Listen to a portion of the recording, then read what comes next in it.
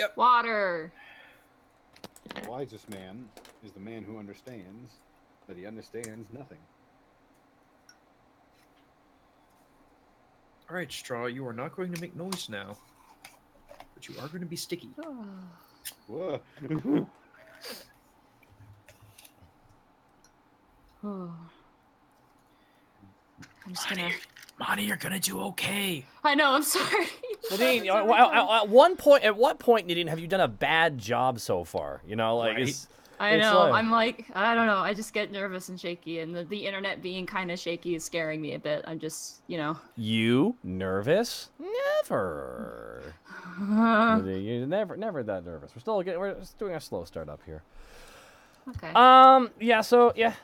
Like, so. Are you actually like streaming now? Oh yeah, I've been streaming for the last minute. Oh.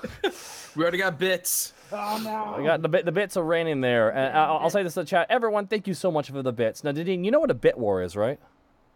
No. Oh wait, isn't that when people No, like? It's horrifying to see happen. When a bit war happens, Nadine, they keep killing the cup. They keep filling it and killing it, filling it and killing it, filling it, killing it, and all they're doing is giving you more kickback. Wait. You're a war profiteer, Nadine. You're a war profiteer. Oh no. Damn. I can't handle Line this. your pockets with bit orphans dollars. Oh my god. I know, you disgust me. This makes me like, I remember seeing a thing with Zito where people were fighting to be like the boss or something, like the Cobalt boss in his stream. And like it ended up being a fight between like two people or something. Yeah, it turns into like an auction kind of thing there, but like. Holy crap. Yeah, we must kill all the bit cup babies. No, stop it, Cryptic. Cryptic, please. Cryptic's a war criminal. It's fine. It's just You're one to talk after that stream on Team 4-Star. What do you mean? How many orphans did you create, my friend? Oh yeah, 4. Only 4. Oh my god. Only 4 orphans. It's fine. Whatever. Only. I'm blaming the aliens. They're the one who shot her. It's just like, what do you want? Yeah, but who fired the first shot? I think that's you, Mr. Terrorist. That was. Oh, okay. You know what, dude? They're freedom fighters. Okay, let's not have that debate. Sticking our noses in bloody battlefield dirt. I will now be starting this stream with the Russian national anthem. Dios daraditos deo ra ra barabu. Anyways, that's good shit. Do we have everybody here or? I think so. No Chris Zito. Oh, Super Chase. I can't wait to see what happens this season. 1,500 bits. Thank you, Super Chase. Oh my goodness. Oh, there's Zito. Oh. Hey, I'm back. Actually, I just did a smart thing. I grabbed my ottoman and it's big enough for the computer, so now I'm comfortably sitting down. Nice. All right, everyone. I got 2 pieces of bad news today, guys. Thank you for subscription. I got some bad news today, guys. Unfortunately, Chris Zito is still waiting for his shit to get to his new apartment down in Dallas, Texas. He does not have his recording microphone, so once again, our imperfect stream remains a little bit imperfect with bad audio on Zito's end.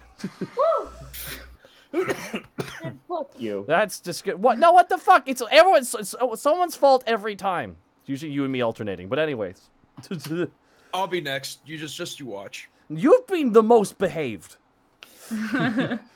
And the second piece of information. I know where. Now, for all those who do not know, up here in good old British Columbia, Canada, we have a bit of a problem called forest fire season. It's really bad this year, so my sister's internet might drop randomly, which is a fun maybe. It's been okay lately, but I want to put it out there that if it happens, it's not going to be sudden, as if we warned that it was possible. Now, I have my phone here, so if I drop for any reason, I will text you the reason, and we will proceed as follows. But if this stream does cut off, that it's because we're actually all of BC is currently actually in an emergency state at the moment. We've just taken in. Yeah, it's all on fire because this stream is too hot. Oh my God, Curtis is so Nadine, tens of thousands of people have been displaced because of how good my sister's DMing is.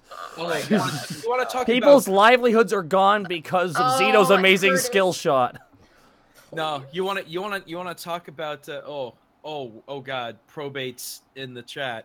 Yeah, probate's there. Oh no. What about probate? Probate. Hi, probate. Hey, probate.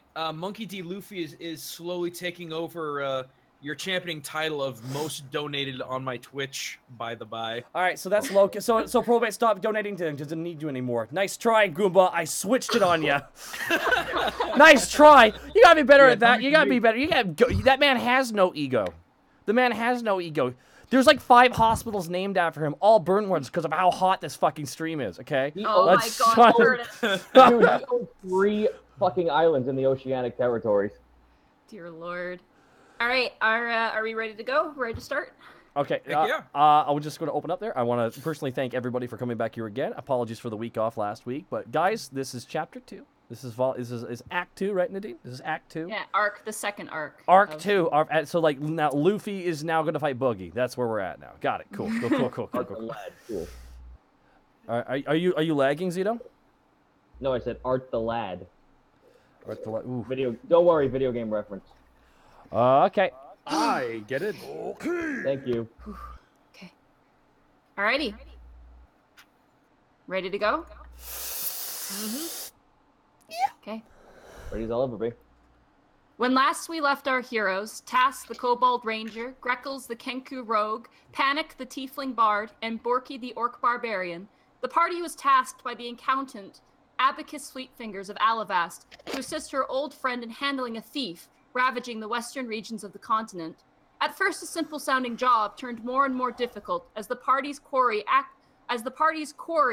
their actions included kidnapping a child, decapitating a paladin of Avon, and stealing a sacred sword. The party soon discovered that their quarry was no simple thief, but the ever-living giant king Ronfault, who sacrificed his own being and the values of others for immortality and an everlasting legacy. Finding an ally in the ancient druid Raoul, the party mustered their strength and found the undying King Ronfault within his own castle. But more importantly, the demon leash left by the But more importantly, the demon's leash left by the demigod Stilhavity, powering the giant king's tormented endless life. After a few close calls and the aid of a ghostly warrior past their time and a very precise arrow, the party fell the demon's leash, freeing Ronfault, releasing his spirit into the unknown. Before they had a chance to celebrate, the party rushed to escape the collapsing kingdom, once home to mighty sky giants, and made their way back to Raoul with the kidnapped child in tow, wrought with sickness. After aiding with some medical help, the party made rest under the shade of the druid's mother tree and under the glow of a haunting moon. So as you guys turn in for the night, you're in a safe location. You're all able to sleep. No one needs to keep watch. Raoul is keeping watch for you. Borky, you dream of macaroons. You dream of a good battle. Yeah. How big is it? Like probably like 6 sacks of macaroons, and you're just like resting on top of them and just reaching your hand in and taking entire mouthfuls.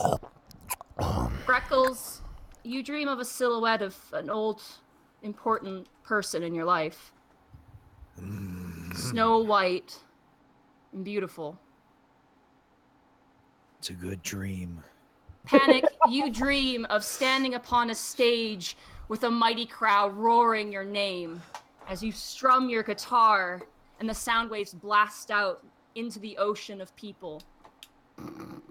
Task, your dream is strange. You're standing on a porcelain white floor with a slight bend to it. It's not flat. Your footing is somewhat staggered. It's dark. You can't see anything. You take a step forward. You try to call out, but you can't speak. And you walk again. And it's just dead silence, nothing but your heartbeat. Boom. Hello, darkness, my old friend. Boom. In your chest. Then you hear a voice. I see you. And as you're standing, I want you to make a dexterity save. Oh god, we're getting Inception. I don't see. I'm getting fucked in my own dream. What the hell? Okay, roll a 1d. Oh wait, let me click on me character sheet. Me character sheet. Dex saving, yes? Dex save, yeah. Okay? Oh. The ground beneath you shifts ever so slightly, kind of like a wave of an ocean. Like back and forth, like the slithering of a tail, the ground beneath you shifts. And you almost lose your footing. You manage to collect yourself, and you look down, and you see a faint reflection of your face. Oh. I see you there, Dragonling. And once again, it moves with another cohesive wave. You step forward. Your heart is now pounding harder. And as it pounds harder, the light begins to reach out, curving along bumps and grooves in the distance. You see a mound, 10 feet wide and 10 feet across, rounded. There's stillness. Okay. You look side to side. Nothing's moving. I want you to roll a perception check. Okay. Sure, why not? Okay, I don't see shit, Captain. You are looking into what is a void. You are looking at darkness, and you see what is beneath you, white, leading into pale white. What's the matter? Don't you want to do more damage? You already took away my toy. And as you're standing there, that 10-foot by 10-foot mound opens up, and a large orange and yellow eye with a lizard-like slit turns and looks directly at you. You realize now the thing that you're standing on isn't a floor, it's a tooth.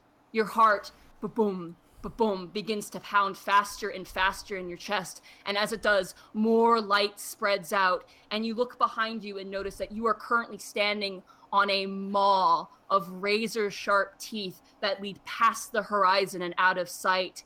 And as you turn and look, you see then a trail of eyes leading off in the same direction now, all opening and turning at attention at you. Huh, well, don't that beat all? I wish I could speak! You are completely silent. It's as if by force you are unable to speak. You're unable to move at this point as well. I want you to make a knowledge religion or a general intelligence check of your choice. Okay, well... They're both 1, so it doesn't really matter. Fucking why not? History. Okay. I know shit! You have no idea what is going on right now, but you have an idea of who this is. Oh, good. You broke my favorite toy today. Oh, you've made me so mad, little dragonling. I'll have to keep my eye on you. So wake up before you forget how to. Oh, I'm sorry, I just want Cass to just wake up. He slowly holds up a middle finger as everything goes back. You do, your eyes shoot open, and you see now the forest canopy as you're suddenly brought back to reality. Quick question, is it morning? At this point, it's still nighttime. Task is the only one awake at this point. Okay. Task. Oh, I'm sorry. Yeah, go ahead, Task. You wake up. Your eyes shoot open. Your chest is still pounding, and then it kind of subsides. Okay, first thing Task will do. Jut him, punch himself in the arm. Does he feel pain? Yes. Good. What the hell was that? Oh, can he speak? Oh yeah, you can speak, and as you speak, someone turns and looks at you, and you see Raoul currently crouched over top of Greckles, and she turns at you and looks very shocked, not seeing that you've woken up.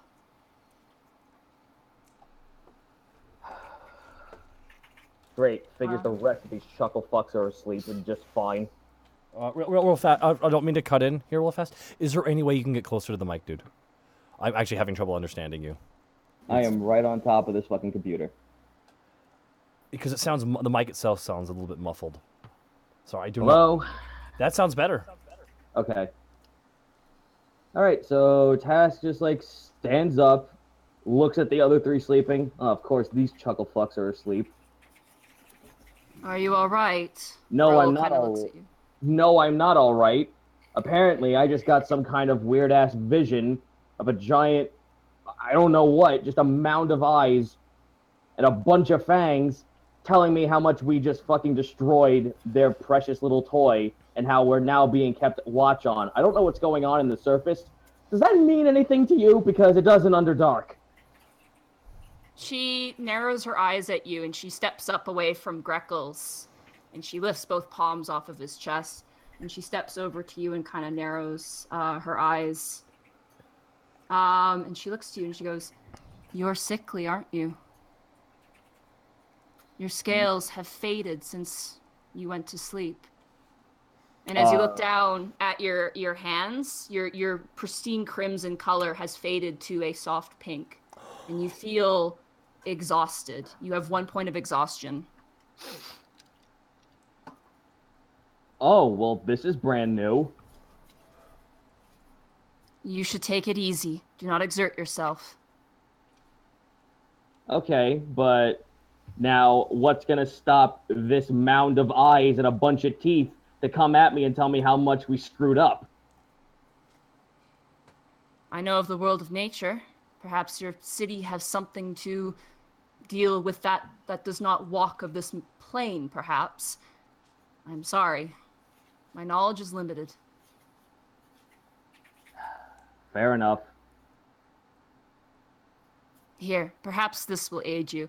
And she reaches back and she pulls out a small red vial, and she offers it to you. All right, thank you. It is a potion of cure wounds. It probably won't solve the problem you have, but it is a nice token. It is a nice token, yes. Well, the fact that I can feel pain at least tells me that I'm somewhat in the waking world, so we'll hold on to this for later, but thanks all the same. I must go now. Something has entered the eastern wood. Something that I know of, and something dangerous. I need to go. The girl is inside my house. She should be awake by dawn. You and her, you all leave this wood, and don't forget our deal. Nope, Goodbye. we'll find you a druid. Adios. Thank you. And she turns into an owl with bright yellow eyes and flies off as the sun begins to rise. I'm a little confused as to what she was doing on my chest as I slept. Yeah, you don't know. Yeah, I Oh! As you guys are... Great if Tass gave a hoot about that, but he doesn't. Gave a hoot. T-shirts are available in the lobby.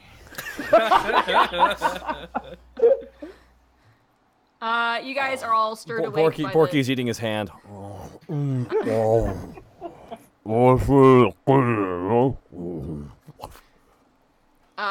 Greckles, you're stirred awake by the sunlight. Panic, you as well, and Borky. You all begin to hear the forest come to life with birds, with animals. As you turn and wake up, there have been like a few deer hanging around, and they scatter off back into the wood. Oh, what time is it? Time to get up. I want to check my person and my belongings just because I still don't 100% trust this druid. You dig through your stuff, and everything's there. Everything's been touched. In fact, you find 2 darts. The ones that you threw at the druid in your bag. Nice, I'll add them back to my list. You also feel a strange sensation coming from your chest. Under your shirt. All right. Well, I'm gonna open up the old robe and see what's in there. As you pull back your robe, revealing your chest, it's a very strange phenomenon for a Kenku. There are 2 daisies right where nipples would be for you.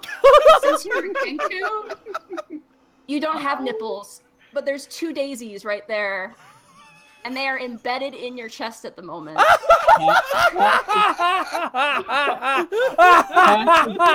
holding his muzzle, like trying not to laugh. If I pull on them a bit, do they hurt? You pull on it, and it seems like they're actually embedded in your chest. So are they like growing in my chest? Like that? A little bit, yeah. As you look down at the ground, As you look down at the ground next to you where you were sleeping, you see written in common, "For the darts." Ah! Got him! Got him! Panic goes. I give him. Is it wrong to say I wonder what they smell like? Gotta sniff them. Try it, big boy. Just try it. All right. How about we not start bullshit and get this girl home? I can't even do. Can I do my morning thing? Yes, go for it, big guy. Yeah, I do. It's a thing for me.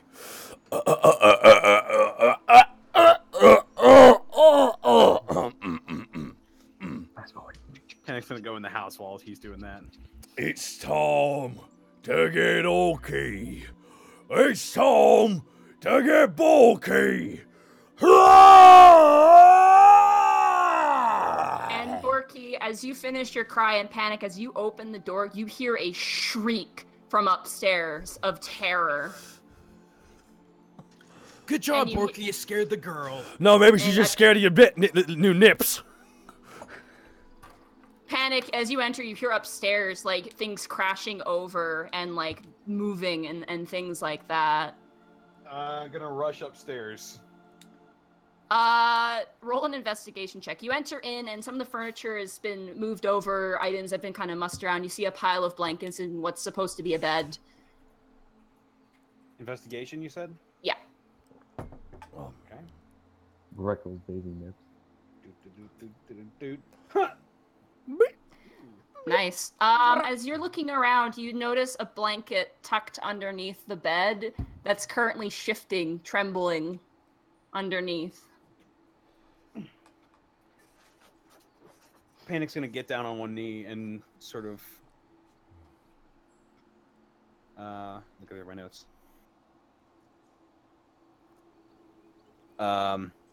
He's gonna say, "Colette, do you remember us?"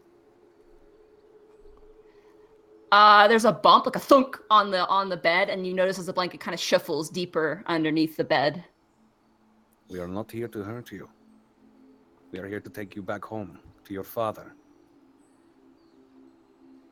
You see now a head turn and like the biggest, like widest eyes, just absolutely. Like, she's shaking.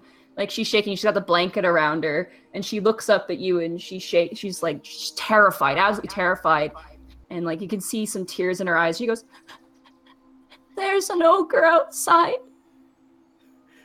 I'll probably make my way inside to make sure she's okay. Just let me know when I can get in there. Yeah, for sure. You guys, who wants to go inside? Sure, why not? There is indeed. Don't worry.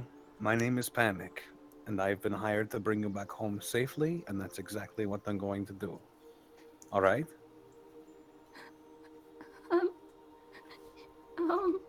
Okay. Are you hungry?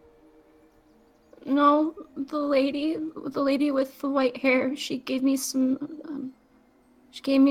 of those, and she points to a bowl which is now on the floor, tipped over, and you see these absolutely deep red berries. And you recognize them as good berries. They're a druidic item that if you eat one, it counts as a ration for the day. Some good berries. Does she got any more? There's 2 on the floor currently. I guess I'll take them. Greckles, you said you were making your way inside the house? Right. Yep. You make your way inside the room, and you see Panic currently crouched down, and the girl now peeking out. She kind of gasps when she sees you, and then she kind of relaxes a little bit. Let me do a nice mimicry. I would like to mimic just like the really nice soft song of a robin, just to see if it'll calm her down a little bit. Okay. You have nothing to fear. fear. Do a performance check. Oh, okay. Boo. Okay. It's a pretty casual robin call, but it's nonetheless very impressive. You've got nothing to worry about me. I'm a good bird. Her face glows, and she panics. She rushes out of from underneath the bed, and she walks over to you, Greckles, and she reaches up and she just grabs your beak with both hands. Oh, this is so cute. This is so Someone's cute. energetic. Well, you know what? Better this than going right for the flower nips. I'll go ahead. I'll go ahead and pick her up and just kind of carry her, see if she'll let me. She actually kind of grabs you, and before you even pick her up, she goes, "You're the most beautiful bluebird I've ever seen. You're so big." No. Well, you're the cutest little button I've ever seen. Borky I'm yells not from a button. outside. But Borky yells from outside. No, he's not. Also, ogre's hey, still out there. hey, don't listen. Don't worry about him. I accidentally almost killed him. Believe that or not. What? Shh, shh, shh. Lie. Don't worry. I'm gonna put my talons over her ears so my sound's muffled a little bit. Borky, shut up! You shut up, flower nips! Don't make me stick another dart in your ass! Try it. See what happens. While all this is happening, I guess fucking yeah. What?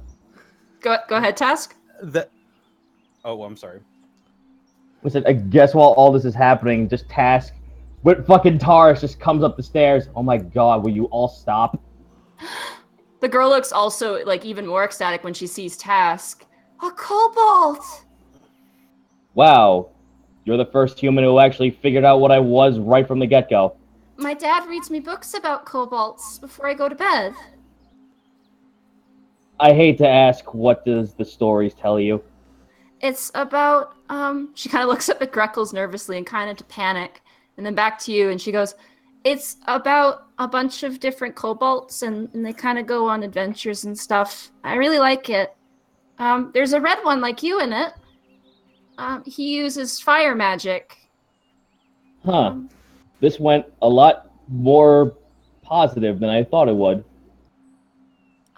Can you use fire magic? No, unfortunately, I cannot. I'm not. I don't have fire breath. Panic sort of nudges. Hang on. What's his name?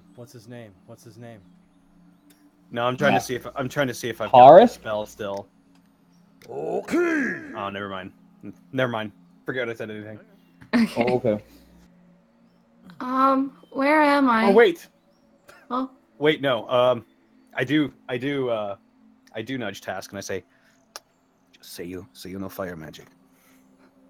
Yes, I do know some sort of incantation of fire. Roll a deception check. Panic, fuck. She rolled pretty high. Damn it. Oh shit.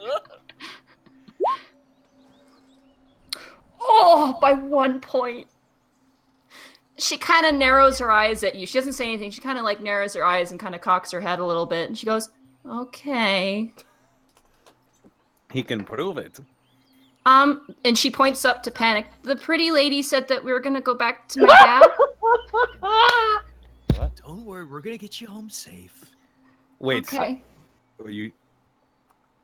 I'm the pretty lady? I like this human. You got really long hair. And you're beautiful. You know what? I'll take it. Oh, this is going to be a fun trip back. Yes. Alrighty, let's head out. Now we must warn you, there is a fourth outside. Don't be afraid of him.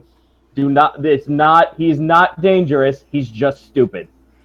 I second that. Yes, he is very big and he is loud, but he is harmless. Okay. I mean, I would argue he. He's been standing there the whole time. Well, I'd argue he'd. All right, Borky's doing one-handed push-ups outside now for the rest of the duration of this conversation. Mr. Bluebird, can I hold your hand? Oh my god. How about this? I scoop her. I want to scoop her up, and I keep wanting to make like cute little bird calls. Would that be performance or charisma to just lighten her mood? Just do general charisma for that. Oh man. Nice. She's nervous, obviously. I mean, this is not a place where she should be at all. And considering all the events that happened to her, she has a right to be extremely like she seems a tad bit traumatized. She seems, shaken, but you seem to ease that away. You tend to kind of comfort her out of this panic. And even when you kind of lead her outside, she's a little too big for you to carry. She's 6 years old. She's not like an infant by any means. Sure. You end up tugging her by the hand. You kind of like go to pick her up. And you're like, actually, probably this won't work out. I have an idea. I'm sorry. I have a quick idea. Yeah, for sure. Is she big enough to ride back on Tarisk? Yeah, he's about the size of a large dog, probably. All right. But it's a matter of whether she's comfortable with doing that, though. That's the question. I obviously I'd give her an offer if she wants that. Okay. Do you offer that to her? Yes. When she sees Tarisk, Task will offer her a ride if she so wishes to. Okay. I don't know.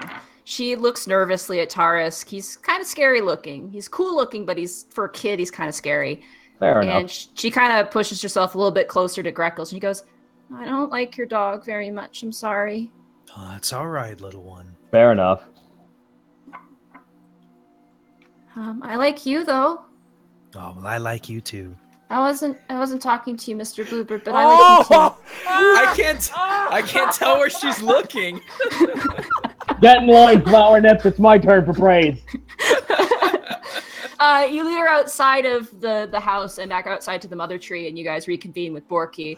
For the sake of time, so you notice her grip kind of tightens on you a bit, Greckles, as you approach Borky, who's now done his morning exercises, and he's kind of flexing. Get up, strong man. It's time to go. That would do. Hi there, little girl. How's you doing? Borky comes up, gets really close to her. Hey, how's it going? Panic holds up a hand. Okay, Borky, I want you to roll a charisma check with disadvantage, please. Yeah, buddy. Here we go. Oh, fuck. Oh, this should be good. Right. All right. So a charisma check. All right. So just a general charisma check. So I click the charisma then. Yeah, just click on the word charisma. Okay. Not bad. She looks up at you, and she goes, please don't eat me. Oh, and eat you? You're too sweet for me. And Borky hands her a macaroon. Could I offer you a macaroon in this trying time? God damn it. These are Donna's from her shop, where I'm from. Yeah, she got me. Yeah, I went to a shop. They're so good, aren't they? Yeah, they're really good. And she reaches in, she grabs one, and she nibbles on it. You can tell she's kind of still not completely there, but she takes it courteously. I got a bag full of them if you're ever hungry. And Borky winks at her, and Borky gets up. Good to go. Okay. So you guys collect everything you have. You collect Tars, you collect the girl. And for the sake of those watching, we're going to kind of skip some travel, just for the sake of time. You guys make your way out of the Briar's Glen, feeling at ease instead of when you entered. It's a beautiful day. There's once again a stillness, yet there's a slight breeze every once in a while, as if to remind you that this place has kind of come back to life since Ronfall has come through. You make your way out to Dragon's Take, still abandoned. No one's there. You kind of poke your head into Meredith's house, and you see the tapestry completely white, faded, sprawled on the table. And you close the door. Nothing for you there. Cool. And you press forward, traveling. You make rest before you reach Everbright. Mm-hmm. You all sleep soundly. Task, your dreams are restless. You wake up still exhausted. And as you guys set out traveling closer to Everbright Task, you feel a strange weight to you. And you feel as you turn your gaze, as if for slight moments you catch an eye watching you. And as you turn and look at it, it's gone. And you turn back the other way and it's gone. And you don't see it for sure, but you feel it there. And you start to feel kind of sickly. Just exhausted, tired, kind of irritable. And you don't have anything really you can do. You try eating and it sates your hunger, but it's hard to say. Task, the girl... Oh, go ahead. I was going to say, Task, what's going on? Well, it all started a night ago, where I had a very, very cute vision of a mound of eyes staring at me and telling me how much it was nice that we destroyed her, whatever the creature's thing's plaything was. And now I just feel like complete garbage the whole ride here. Do you think it's still Havity? I don't know. Did the voice sound familiar? Well, it's the first time you've heard it, so you have nothing to compare it to. Ah, crap.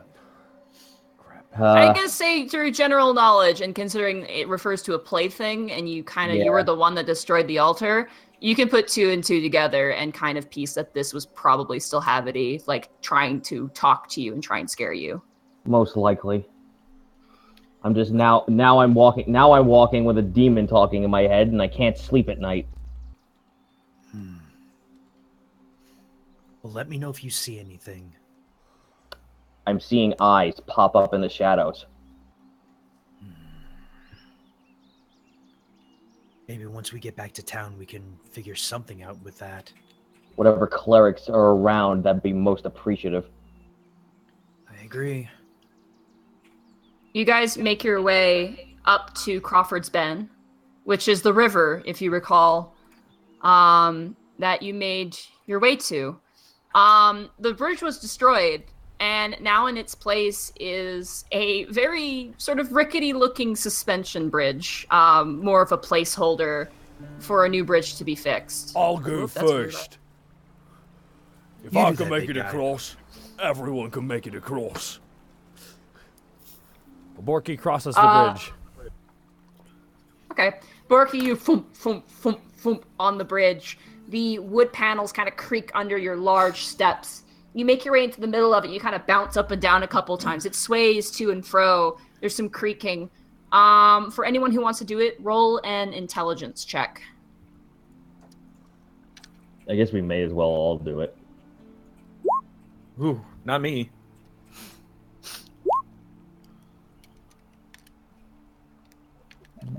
Good, the bard has the higher roll. That makes so much more sense. Between you and Panic, you're able to discern that probably going maybe 2 at a time and Borky going on his own is the best thing. The bridge is functional, but it's not stellar. It's not a very greatly made bridge. Okay. It was made in haste, obviously. Borky, you're on the bridge. What do you do? Borky turns back to the guys. I see. It's not that bad. Borky starts bouncing up and down on it. You fucking... No, don't do that. Don't do that. What? Why? Task pulls out his bow and points at him. I will kill you where you stand. Keep moving. All right, fine. Whatever you say. Oh, the girl gasps at you pulling out your bow, Task. Borky puts his hands up and walks. Fine, whatever. She's having some fun. Look at me, he's muttering off. Look at me, I'm Task. I'm pink now. Don't worry about them. This is actually kind of normal for us. Oh, you shouldn't hurt your friends. Not on purpose, anyway. No, shouldn't hurt your friends. But don't worry. You know how, I guess you humans call it roughhousing? Yeah, I guess. It's sort of like that. As you guys are standing there, the girl actually look, and you see actually on the grass where you actually first saw her, you see the daisy chain that was left behind actually sitting on the grass, now kind of wilted and dying. And the girl kind of looks at it mournfully. What's wrong? Where did the big blue guy go? Big blue guy? Yeah. He is big and he was blue. He spoke words I didn't understand, but he was nice to me. Well, when he was blue, but when he was red, he was really bad. Well, darling, I tell you what, he's not red anymore. In fact, he's all blue, and I think he's gone back home. He did? I think so. Tell me, have you ever heard of a story of a city built in the clouds? No. Well, we didn't either. But it sounds like something out of a storybook. It does. And you know what? The big blue guy said that that's where he was off to. Really? Yep. Do you think I'll see him again? Maybe. Just keep thinking on that. Say a prayer for him. Okay. Borky, I will. Borky yells from across the river, and can we go already? We're near Lily's house. I'll give her a giant hug. You guys make your way across the bridge. It's pretty spooky, and the girl's really scared because it's really high up. But you manage to make your way across. You guys kind of detour, and you make your way to Lily's house. And you see nailed on the door is a note saying, "Gone out to help the deer herds. We'll be back in a few days." Where are the deer herds? Where are they? Did we pass them? A little weasel sitting in front of the house kind of looks at you and just... Okay, Borky turns to the guys. All right, now we're supposed to talk to her. We gotta talk to Lily, because the owl lady was like, I want to talk to Lily, because I want her to be the president, the chief of the forest, right? Borky, we really should be bringing Colette back to Does anyone have pen and paper? Or leave a note? Borky, you can't write. How can you leave a note? I'm going to say what I want to write, and I figured one of you would do that. Why don't you carve it in the door? Task mischievously smiles as he hopes that Borky goes with it. I still don't know how to write, though, so... Oh, it's super easy. Just draw a picture. Alright, I think, Borky, can Borky be suspicious? Can Borky be insight check, and then Greckles and Task deception checks, please.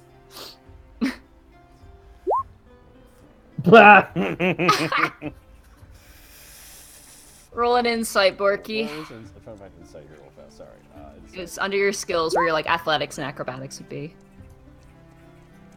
Task is being a jerk today. I don't want to listen to Task, but Greckles would never lie to me. In fact, Greckles, I might take a little control here. You do have a dagger that would be perfect for this this venture. Why not let him use his axe? So, as much as I would love to sit here and waste time, Borky, really shouldn't we be on our way? We should tell her we're looking for her, though. Well, here's the thing, Borky, is that inside the town, there's an entire guild of druids. We could speak to them. Wait, is there? Sorry, out of character. Yeah, there is. There is. That's what we were suggested to do. Oh, we didn't go there when we were here last time. No, well, we never really had the opportunity, but we were told. I fucking forgot about that shit. I apologize. All right, I'll wrap the scene up. So, all right, real fast. Borky takes the dagger out of Greckles' hands, and Borky very quickly begins drawing the worst stick figure you've ever seen.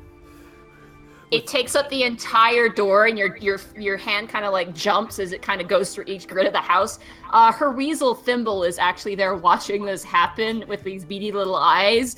And then you actually try inside your name, which is basically just a bunch of random stabs, which you eventually actually stab through the door. And then you pull out the knife, you hand it back to Greckles. Thimble has a single tear. Okay. We're good. Regular I'm gonna hold it. I'm gonna get right in Borky's face and just hold the dagger right up to his face. Okay. Borky, this is all I have left to remember my family, the only family that ever gave a damn about me, by don't touch it ever again. And he just leaves. Borky grabs him by the freaking shoulder. And Good luck. Let's try the grapple check. Nope, grapple check. Athletics versus acrobatics. Oh my god. So which one for which? Good luck. You get athletics, Borky. I get athletics? Yeah. You could choose acrobatics, but it's your lesser skill. Ah, damn it. You try and duck out of the way, but Borky grabs you. Okay. Borky grabs and pulls him right to his face.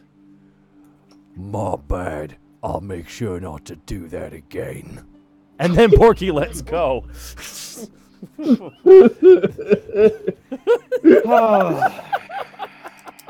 That was unexpected. The girl is just horrified. You guys did a good job calming her down. She's now Borky rough housing. Borky turns. The little girl just does 2 thumbs up and a smile, like pretending everything's okay.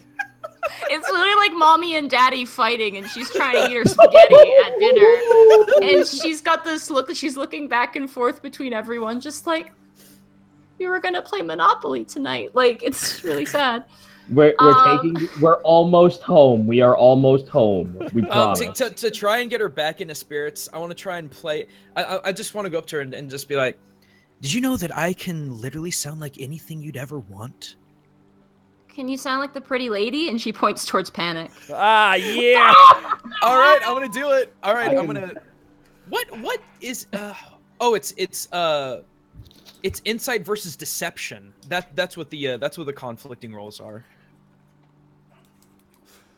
For mimicry? For mimicry, yeah, it's in my notes. I'm gonna say for this, it's more of you like showing off, and I think it'd be more performance because you're not trying to deceive her; you're trying to impress her. This is yeah. That's how I see it. Oh, fucking hot damn! Give us your best Panic, Greckles. Well, you see, I'm Panic, and I am obsessed with my music career. More importantly than my own well-being. And it almost got me killed that one time I turned into a porcupine and then ran really fast. Okay, real fast. Borky goes right up. Borky goes right up to Greckles, be like, man, I really showed that bird earlier. Oh, wait, shit. All right, you guys make your way going up the river town, the riverside, and the river at this point has actually subsided. It's fairly low because of the storm's gone now. You guys make your way into Everbright, and as you make your way into Everbright, no one's outside.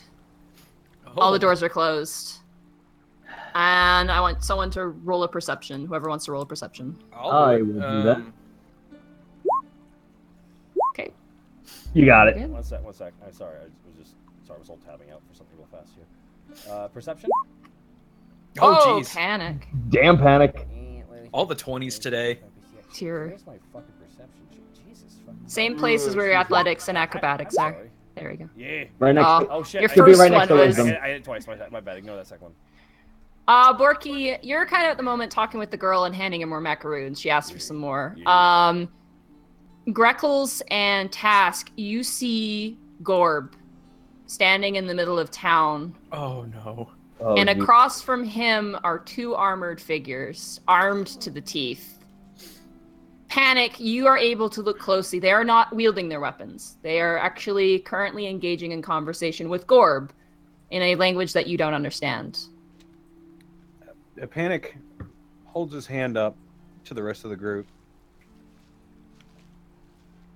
and is just, they don't look like they're fighting. No, but we should probably intervene very, very soon. Yes. Do they look like they're angry talking or just talking? No, it looks like they're just talking. You actually get a good sight of these 2 individuals. One of them is human. He's a probably like late 30s man. He's got kind of a shoddy sort of scattered beard, tossed brown hair. He's wearing a very impressive set of armor with a sigil on the front.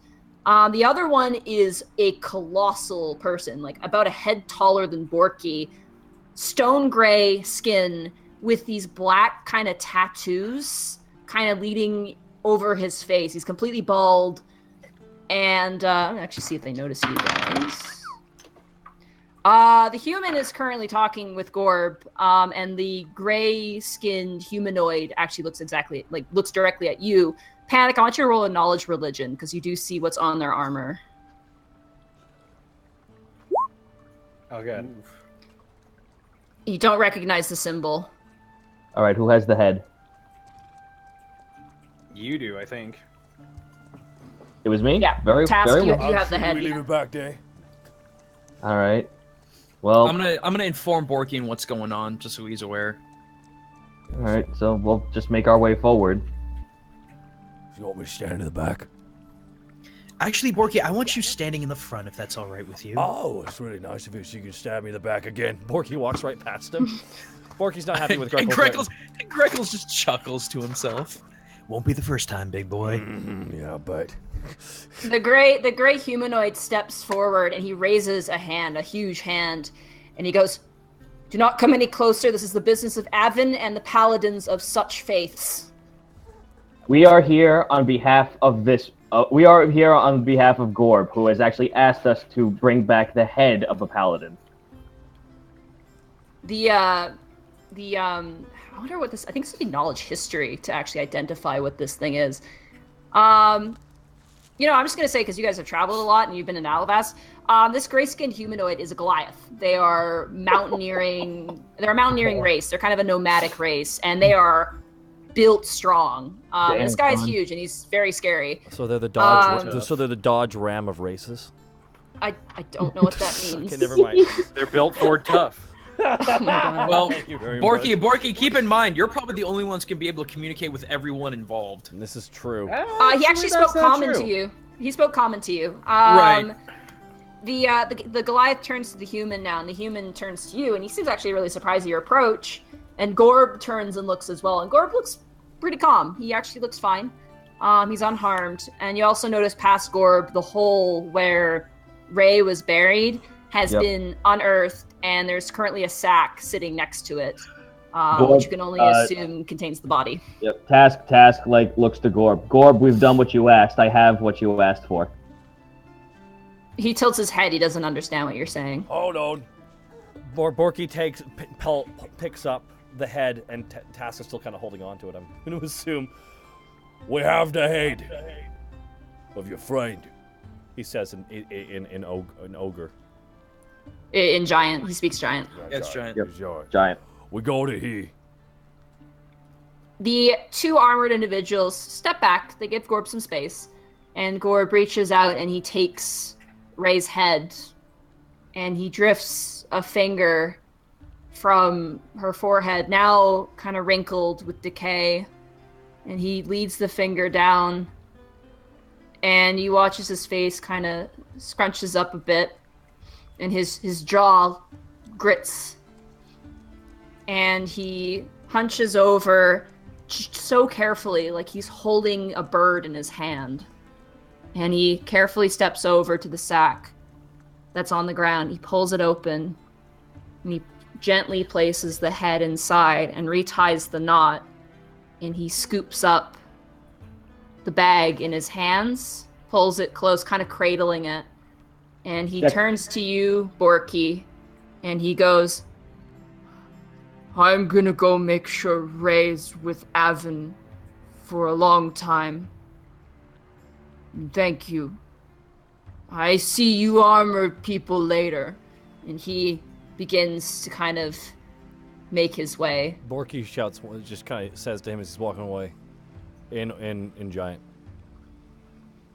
You're a good friend. Gorb stops. And he turns to you and he goes, and you see now there are big streams of tears rolling down his face. And he goes, that what Ray always say. And he turns and he continues up the path where you went to meet contract. Task, as you pull out the contract, you see quest complete. Yeah, buddy. Getting work done. You also say payment in advance fulfilled because he did pay you in advance. Yep. The two armored individuals look towards you kind of quizzically, and the human kind of steps up and he reaches out a hand to you, Borky, actually, since you're in front of everybody. He goes, I'm Stendon, Paladin of Avon. Pleasure to meet you. I'm Borky. He offers his hand to you. Borky high fives it. Damn it. The human freezes, kind of has a shift in expression, kind of like, huh. It kind of smiles and brings his hand back in. He looks to the rest of you and he goes, I can see by your contracts that you're Alabastians then. Gaining entry anyway. Just about. The creature there, Gorb, the half-ogre, you know it? We do. We met it some time ago. We were sent by our High Commander, Bork Bronzefang. He sent us out here on a mission of faith. He wants to actually enlist the half-ogre to become a paladin. Not bad. That's wise. Bringing on the half ogre, who has a sort of alliance to raise abilities, would actually suit well. He probably would take up her mantle. His views on Avon are fairly childish, but still good-natured. There's a little bit of socialization that needs some tending to, but Ray did substantial work. It's actually rather impressive. It's a shame that we lost her. Thank you for what you've done. May I see your contract, actually? Because we just hold out all of our contracts collectively. Borky hands. Ask wins. The human looks to you. He takes all your contracts and he pulls out what appears to be some sort of arcanic pen, and he scribbles on each of the contracts. Task, you give him yours? Very well. He takes it and quickly scribbles, and he hands it back and says, and as you guys get it back, you read on your contract, additional bonus payment for contribution to the Avon clergy. Ooh. Task, as this entire thing is going on, he's got a really, like, weird sort of mutual look to him. The Goliath is just staring at you, like, intensely. He's staring at a Task? He's staring at Task intensely. May I help you? Goodbye, dice. Roll it. Crush. Roll a dexterity. Or actually, no. Roll a acrobatics check for this. May I help you? Goodbye, dice. Okay, it was athletics, you said? No, let's do acrobatics because your dexterity is stronger. Very well. Okay. Before you even have time to react, the Goliath grabs your head with these massive hands and begins to press his thumbs into your temple and holds you there. Borky. You all watch as he claps his hand onto Task. Oh, what are you doing? The human, like, gets shocked. He goes, Doros, what are you doing? And, like, he kind of pushes you back, Borky. Task, as he's pressing his thumbs into your temples, it starts to hurt a bit, but then you feel that weight that you were dealing with, and slowly, as if pouring water, like warm water over your head, this warmth trickles from where he's pressing his thumbs into your brow, back down past your head, into your ears, all the way down your spine, down your shoulders, into your chest. You take a breath in and it's warm, and then all the way down to the tips of your claws. And your color, which was faded, is reinvigorated. It's bright and vibrant. And Doros, the Goliath, just lets you go and stands back up. Task looks at his own body, seeing the coloration come back, looks up at the Goliath. I guess that question was more the other way around then. I guess thank you for your aid. I was in search of clergy, I suppose. The fuck was that? Stendon turns to Doris, like, what the heck was that? And the Goliath turns and looks at Task and goes, he was cursed. Yep. We've come in contact with a demon a few miles back. I've been having some nightmares and been plaguing my ability to sleep. I guess it was a curse. The human steps forward and kind of puts a hand on your shoulder and goes, you should be careful with dealing with such things, friend. This land is full of unpredictable things and very powerful entities that we don't even know of. Well, while we have your attention, have you ever heard of the demon Stillhavity? I'm afraid the name isn't familiar. Do we remember that he's the son of a demon? He's the son of a demon god, which is Girasil, yeah. Yeah. So let's relay that information to him then. Okay. When you even mention the word Girasil, you see his jaw tighten, and he goes, thank you for your report. We will be sure to send a letter back to Alavast and alert the proper clerics and paladins who can aid with this. Can I do something with Borky? I'm just gonna jump in here. Sure, Borky walks right up to the Goliath and puts his chest right up against him. You get your head up to his chest. Borky Your chest hits his stomach. Yeah. You're a big guy. Why don't you see what happens if you ever touch my friend again without asking? He said, he no harm, no foul, Borky. Nah, He actually did me a favor. Doros doesn't say anything, and he looks at you, and he's going to actually attempt to intimidate you. And I don't know what the counter to intimidation is. I actually have forgotten. It's arm wrestling. What's the counter? Is it a saving that you get for intimidation? I'm just going to roll it. I think it's a charisma save. Is it charisma save? Yeah. Charisma is usually the type of stuff that... Okay, we'll just go for that for now, and I'll look it up later. Roll a charisma save then, Borky. That's a saving throw. Oh, it's a saving Charisma throw? saving. Aw, yeah, charisma saving throw. I'm sorry. Damn it! I'm sorry! As he glares down at you, there's a sense to him that he is well-trained, he is exceptionally powerful, and that he does not give a shit. Can Borky try and intimidate slightly back, at least? Oh no, you're kind of like, let's just back up. Even the fellow with him is like, let's not. He kind of slightly pushing you two apart. All right, everybody, let's just calm down.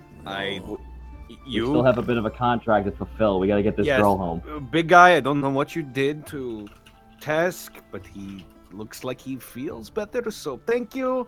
Don't mind my friend Borky, he's... we really should... Borky stomps off, pissed off again, muttering to himself, "Oh, look at me, I'm a grey guy, I can make people red." Fucking bullshit. Right. If you want to tell... Oh, sorry. We really should be bringing this little girl back home. Yes. If you need any telltale signs of what the curse was like, there were eyes and mounds of flesh plaguing nightmares, and a few eyes popping in and out of shadows where they shouldn't be. Ugh. Any information like that is useful. And perhaps your employer would make use of that information.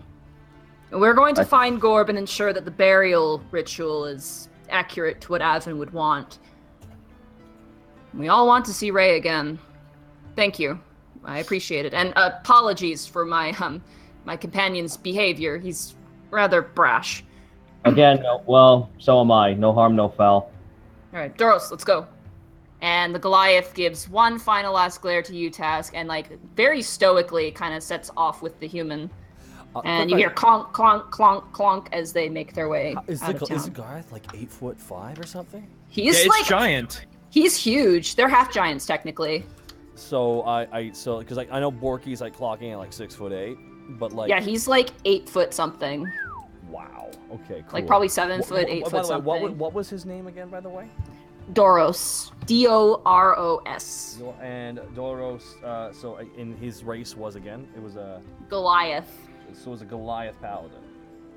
Yeah. Hey Taka, I'm gonna ask that when you're done with this information, do you mind sending it to me because I don't have my notes from my other computer. Oh, you don't? I'm actually, this is all freehand writing in a book, actually. Oh, okay. Well, again, we can do this later. All right, no worries. And what was the name of the other paladin, by the way, the human one?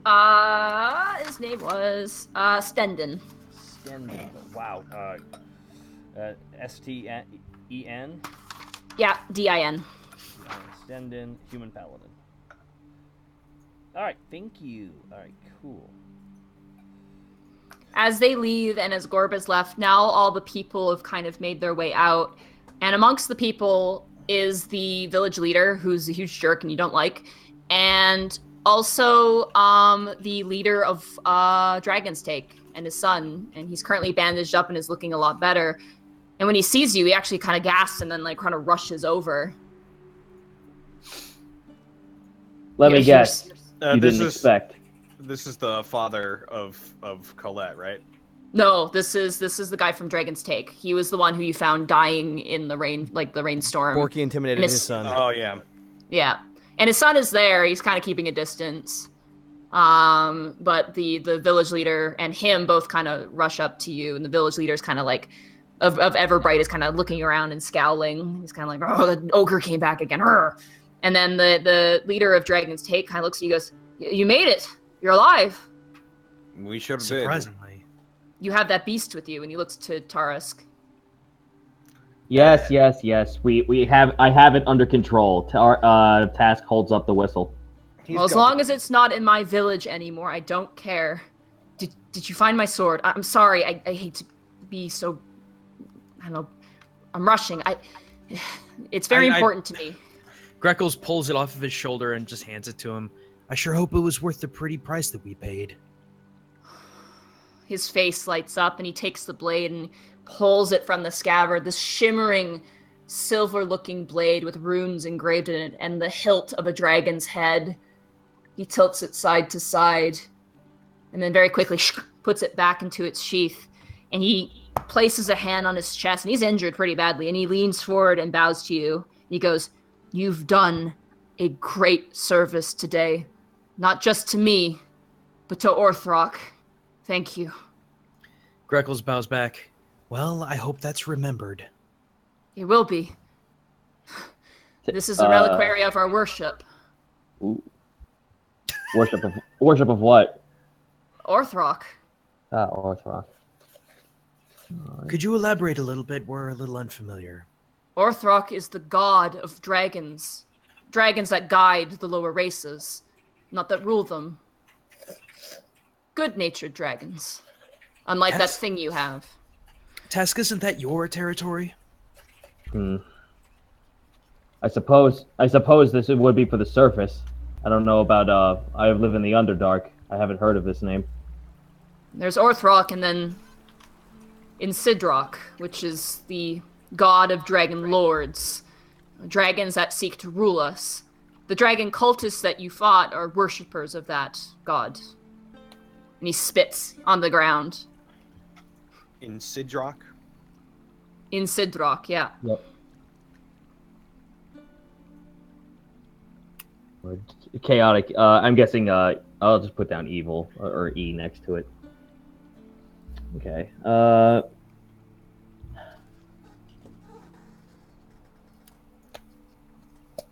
Task looks towards his son and marches right in front of him. Did it come in use? The kid kind of tenses up and is like, ah. Did it come in use? I threw it, and I set a tree on fire. There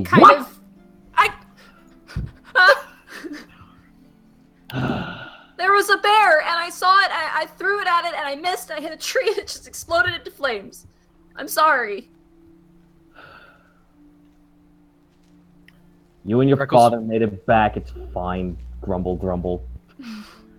Walks off, holding his face, just like, oh, God. Think of it as good karma, my friend. Yeah, a lot of that going around. We just talked about the forest fires here in Canada, guys. I don't... Are you triggered? No, the fire is. Oh my God. All right. You guys kind of finish up. You check where Ozzy's living. He's currently out. His hedgehog is there, but he's completely gone. There's nothing really else for you in Everbright. The village elder of Everbright gives you a begrudging thanks, kind of hating that he has to thank you. And you guys kind of make your way out. You make camp outside of Everbright, and Task, you have wonderful dreams of your life in the Underdark, commanding your men. Good memories. Yeah. You wake up, and you feel fine. Well, that was the first good night's sleep in a day.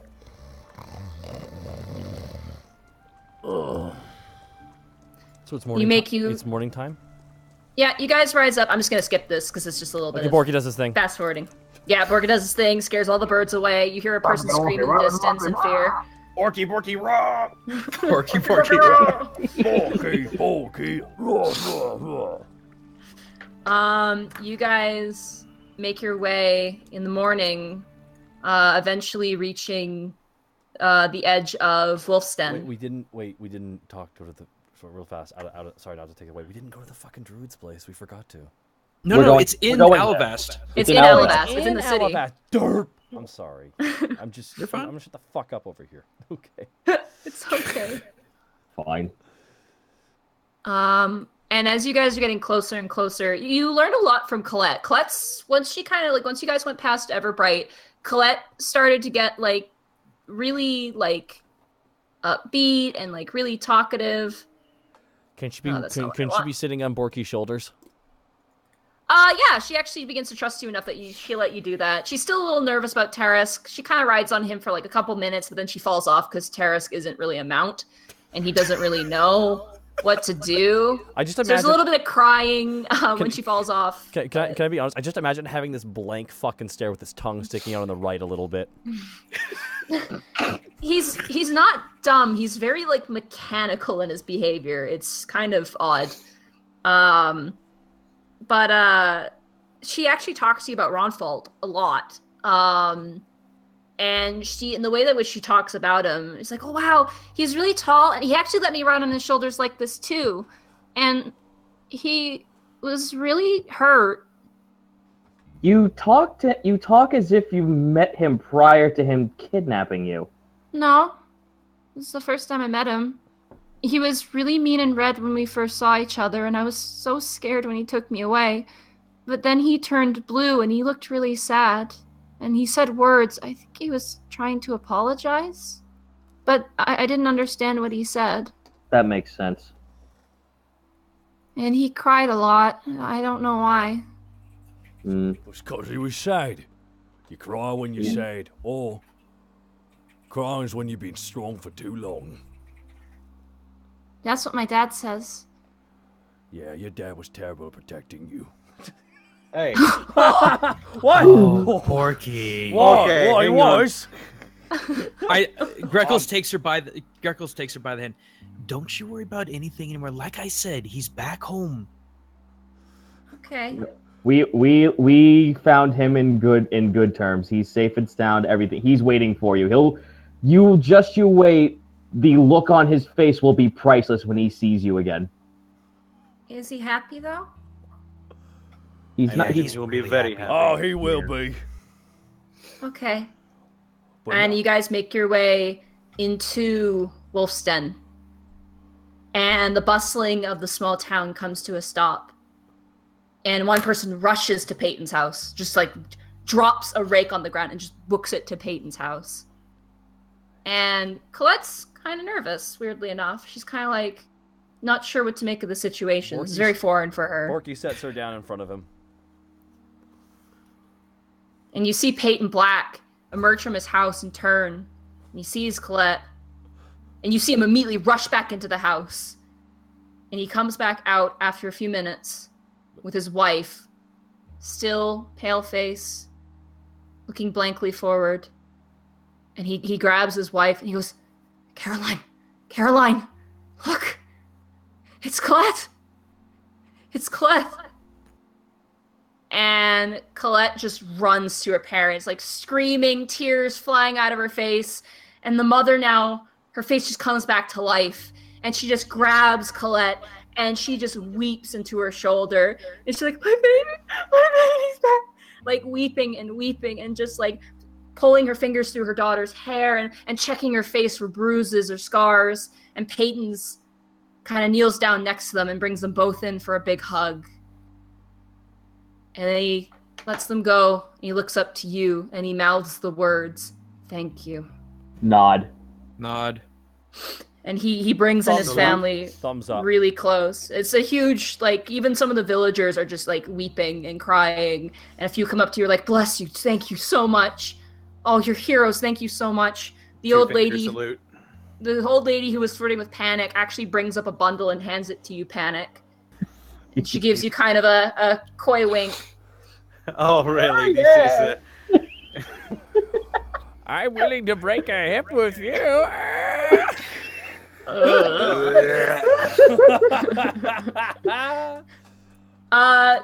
Colette and her mother now is completely back to life. Like, you remember seeing her at first and she was just this, she almost looked like she was emotionally dead.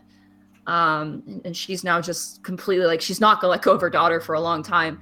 She's holding on so close.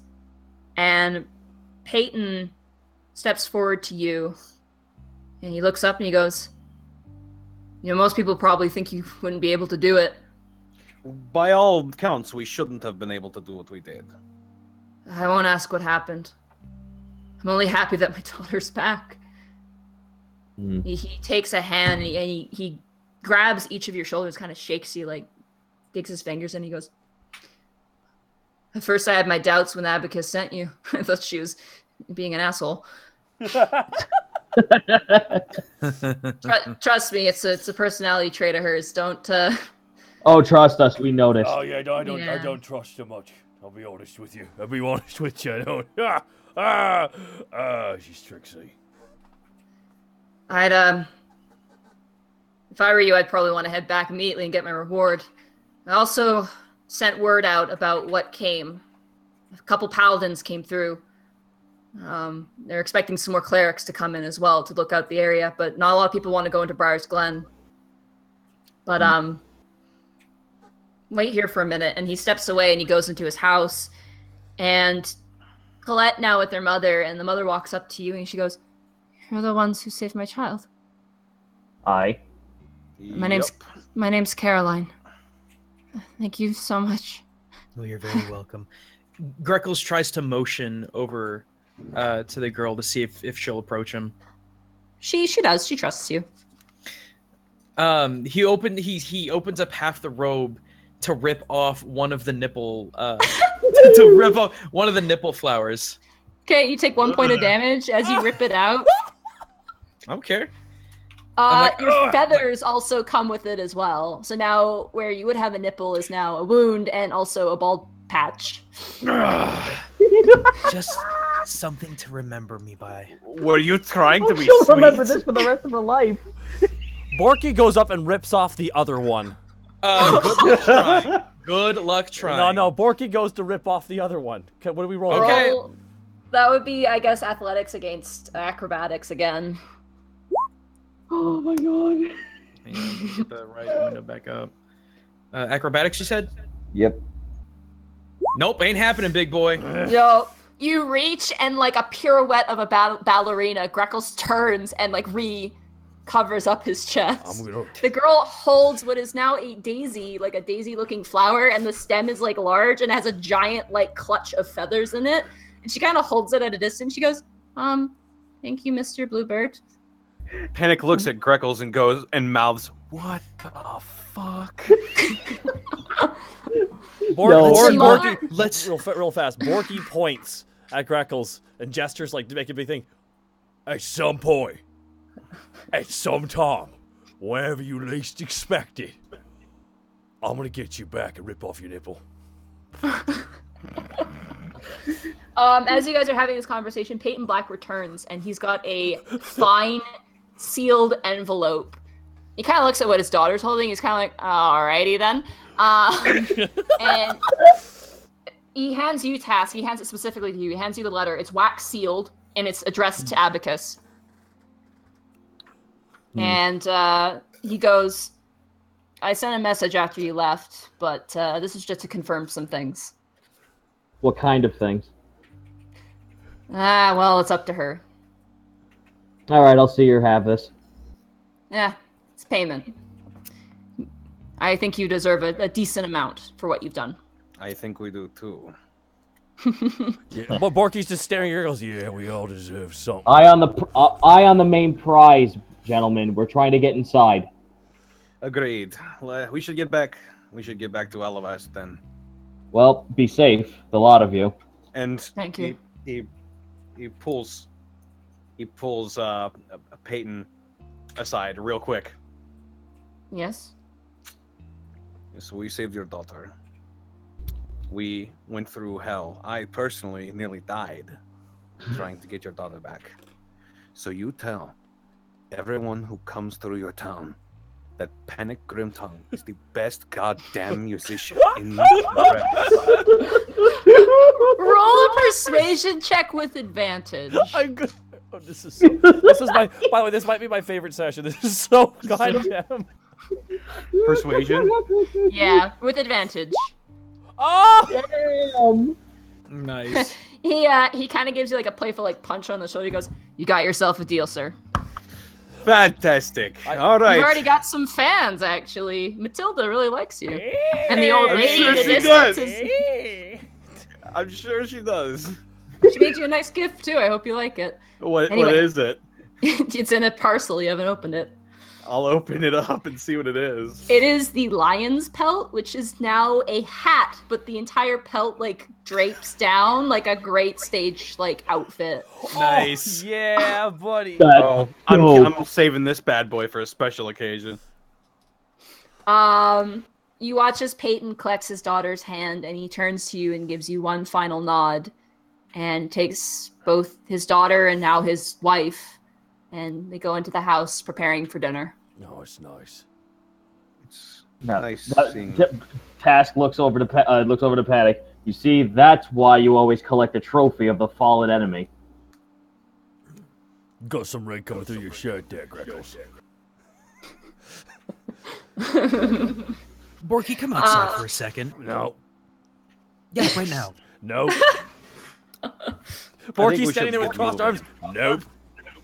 As you guys are standing there, and as the door closes with Peyton, you feel a flash of arcane energy come from your pocket, specifically where your contracts are. Ooh, pull them out. Oh, pull them out. Mm-hmm. Full contract fulfilled.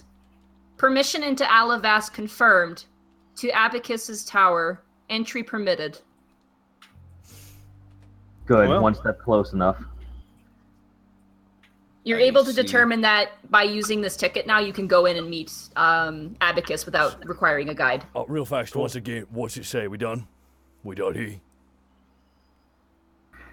Yes, we can now, we can now enter the city. Borky throws his hands up together. Yeah, we did it. You guys celebrate and make your way out of Wolfsten, heading eastward towards Alavast. The weather's a little cloudy, but Actually, real fast, can improving. we take a quick 1 minute break real fast and go to the bathroom real quick? for sure. Quick, Okay. 1 minute. 1 minute. 1 minute bio. Everyone, Timing. everyone, All right. everyone, break for a 1 minute. minute bio. All right. One sec. You're right back. Quick 5-minute break. We're all gonna get something to drink. I will say that we are the #2 Dungeons and Dragons stream on Twitch right now. Woo! Go us. Silver medal. Yeah, we're gonna get some drink. I already have water and everything. Am I alone? Hello? Oh no. Oh no, I'm alone again. Hi everyone. How are you? This seems to keep happening. I'm gonna see what chat's up to.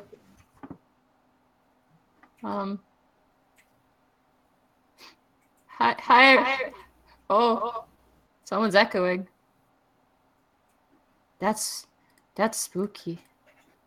Hi everyone, I can see you in chat. Are you guys liking it so far? I'm excited. I'm having fun. Entertain us. Here, I'll entertain you. There you go. There's some snaps there for you. Play a song on my fidget cube.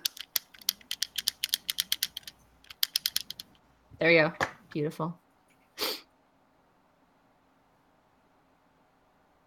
Oh, all by myself. Oh, someone threw a bunch of bits in. I didn't see your name, but thank you. Oh, hello? I'm back. Hi, I'm not alone anymore.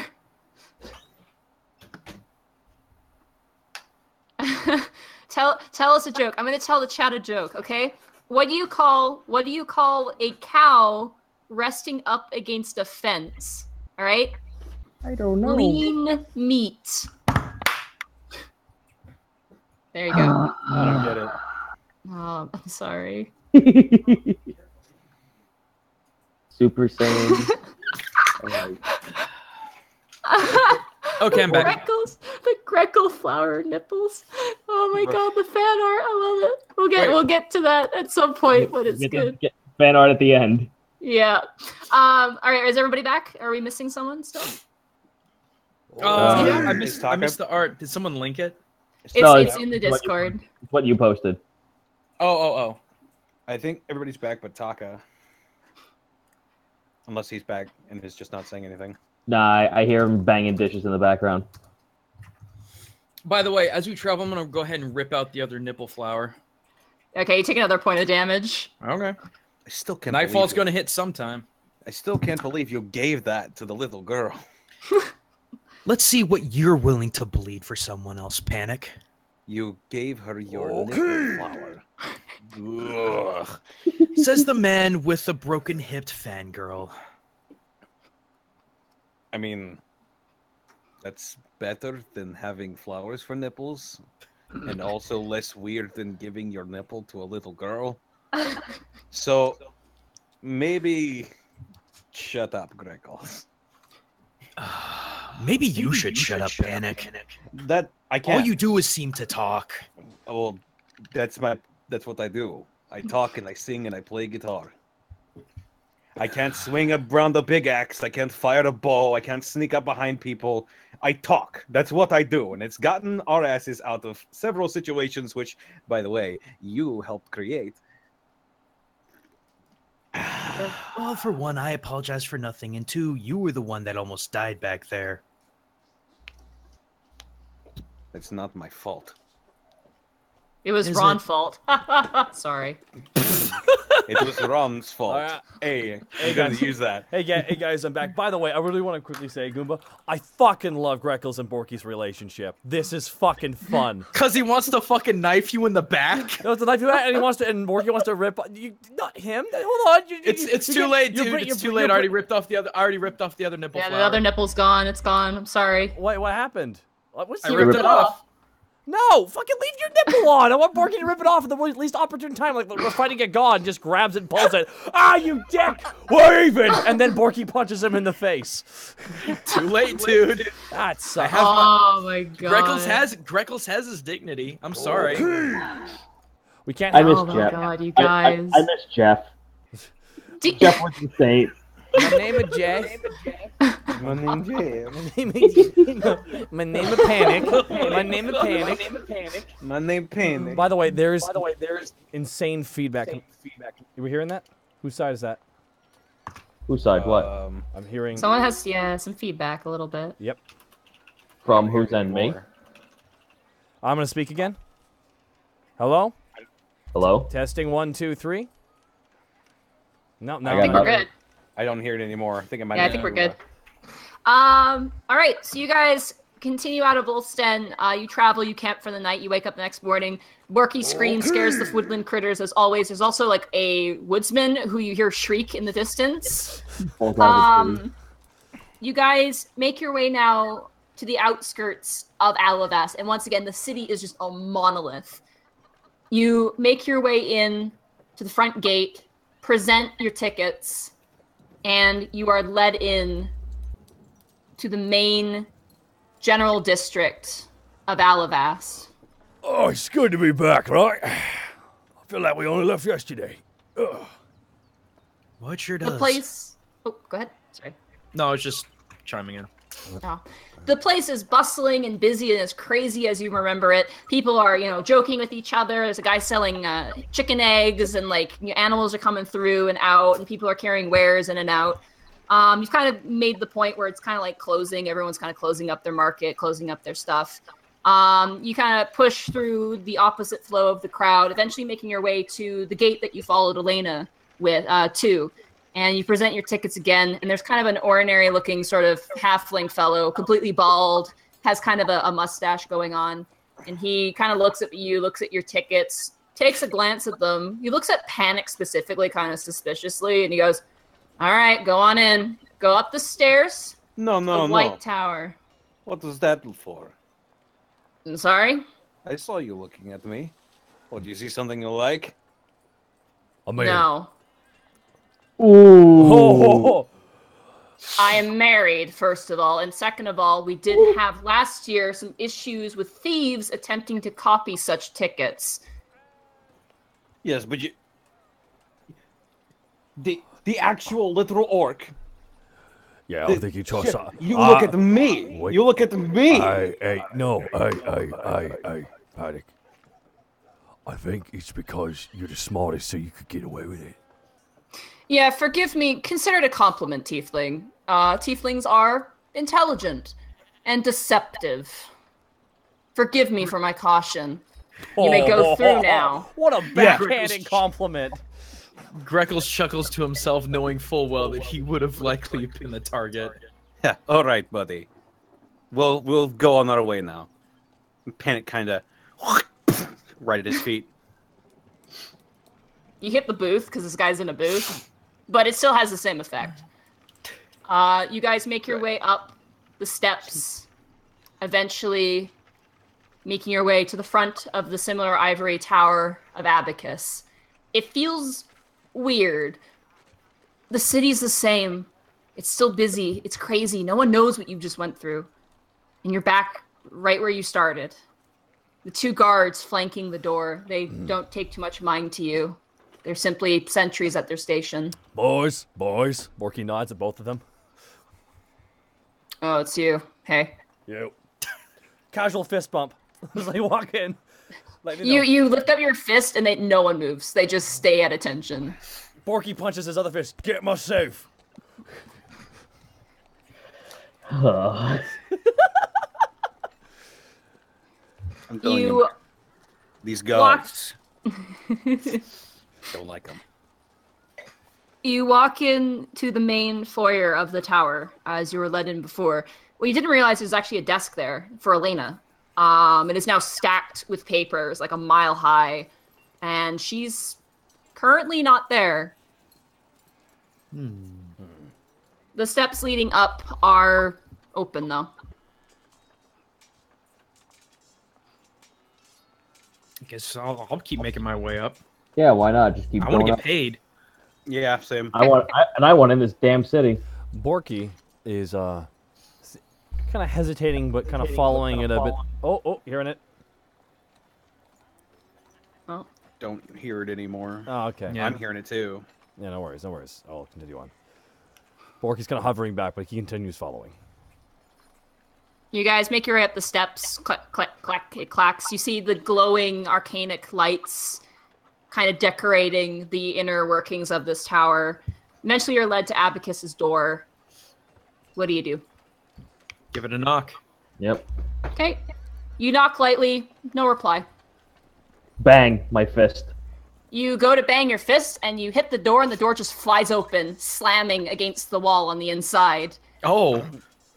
And you're frozen there, and you look up, and you see Abacus, not at her desk. She's actually standing in the room, and across from her, you see this character. If you'll give me 1 second here to do this. Oh shit! New pictures. We got a picture. Courtesy of Star Exorcist. I'm so excited. As always. You see... Nice. Oh, should I cancel that? Put it up again. I'm so sorry. I was trying to move something. There you go. You see it now? Did it work, Kurt? Yeah, I do see him. You see an orc, slightly taller than Borky, wearing full armor. Everything about him's fairly normal, except for his hair and his fangs and his beard are bronze, like almost pure bronze. And as you look in the room, you notice that Abacus's desk is covered in fruit baskets, in flowers, in like little baskets of like cakes and cookies. There's like a little box of like stick candy. It's just absolutely covered in that. And Abacus is standing across from this gentleman, and she's currently holding a bouquet. And he's kind of like laughing with her, and then they both turn as the door flies open, and they both look to you. Oi, business. Oh, for God's sake. Abacus just like presses her fingers to her temples, and this orc-looking gentleman, he kind of laughs. He goes, friends of yours, Abacus. I didn't think it was possible. You're damn right. Friends who completed a contract, holds up the paper and throws it on the floor. Oh, Abacus, like, she looks mad. She walks over and places the bouquet gently on her table, presses her hands together, and goes, all of you, please enter. if you would be so kind. Slowly I walk would. in. Walk in. Borky stands at the door and says, "No,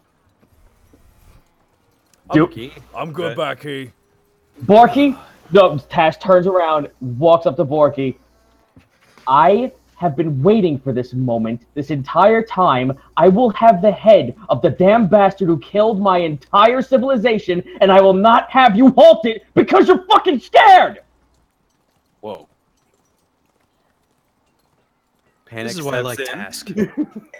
Borky just sits back a little bit, and just pauses in the awkwardness. Get inside! The orc gentleman leans down to Abacus and goes, "Very interesting friends you've made, Abacus." What's that Not my first choice. What's that but... supposed to mean? I mean it well, friend. Fine, but I'm not sitting down. Abacus turns up to the orc and goes, "I am really sorry, Captain Brook. These are my employees as part of the racial inclusion program that the council and you decided to enact." And the orc kind of looks up and gives you guys a wide smile. And he goes, "Oh, well, I'm glad some people are getting a little bit of exposure to it, Abacus." And he kind of smacks her on the back, and she almost falls forward and adjusts her glasses.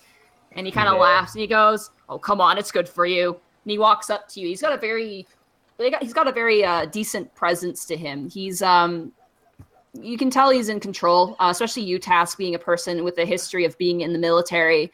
You definitely get a sense that he is in charge. He's very powerful. He's very intelligent in commanding people. And he steps forward to you. Actually, first would be Panic. And he steps up to you and he offers a hand. And he goes, "Brook Bronzefang, at your service." Panic Grimtongue, and he holds out his hand and he shakes it. I actually have heard your name not too long ago, actually. No, really? Yes, a couple of, what are they? A couple of paladins of Evan. Mm. Yes, Aye. they were meaning to talk to you about something that we discovered on our job. Well, you can send the report through Abacus. I have plenty of work on my plate at the moment. The clergy can handle what problems lie. I deal with the issues of the city. I am captain of the guard. I am sadly not captain of the clergy. That would be a great honor, but alas, I'm not quite there yet. Real fast, Janine, is he half orc or full orc? You don't know. Okay. Something about him's really weird, and you're not sure what's up. All right, You've never, in your entire history, Borky, and you've met multiple orc tribes, you've never seen an orc that looks like this. You've seen orcs with this skin complexion, but not this hair. It's very weird. Okay. All right, cool. All right, just one. Thank you very much. Yeah. I had guidance sent to me in a dream. I saw my friend Ray fall to an evil being. So I sent the two of them out to make sure proper burial rites were done. The creature wasn't evil. It was under possession of a demon. Possession of a demon can expel an evil presence. Just the same. He walks up actually to you, Task, and he actually salutes to you. He doesn't offer a hand. He actually salutes to you. I figured you were a man who knew of rank. Salutes back. Very high rank, not to boast myself, but you also seem like one who's commanded men. You look battle-hardened, and quite capable of ordering, though raising your voice at your soldiers is very unwise. I recommend refraining. His soldiers? That's rich. I know. I know, considering I consider them civs more than actual soldiers. Yes, he's no captain of mine. Oh. Why is everyone angry, by the way, guys? We're all getting really mad at each other. I hope we all hug at the end of the session.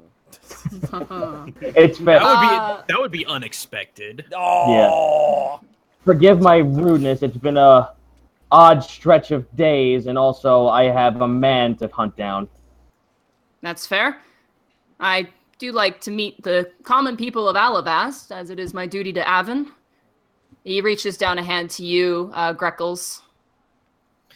I'll take it and just slowly move closer to his ear if he lets me. Let me actually just try some nonverbal like politeness, even though that was a terrible roll. Oh my goodness.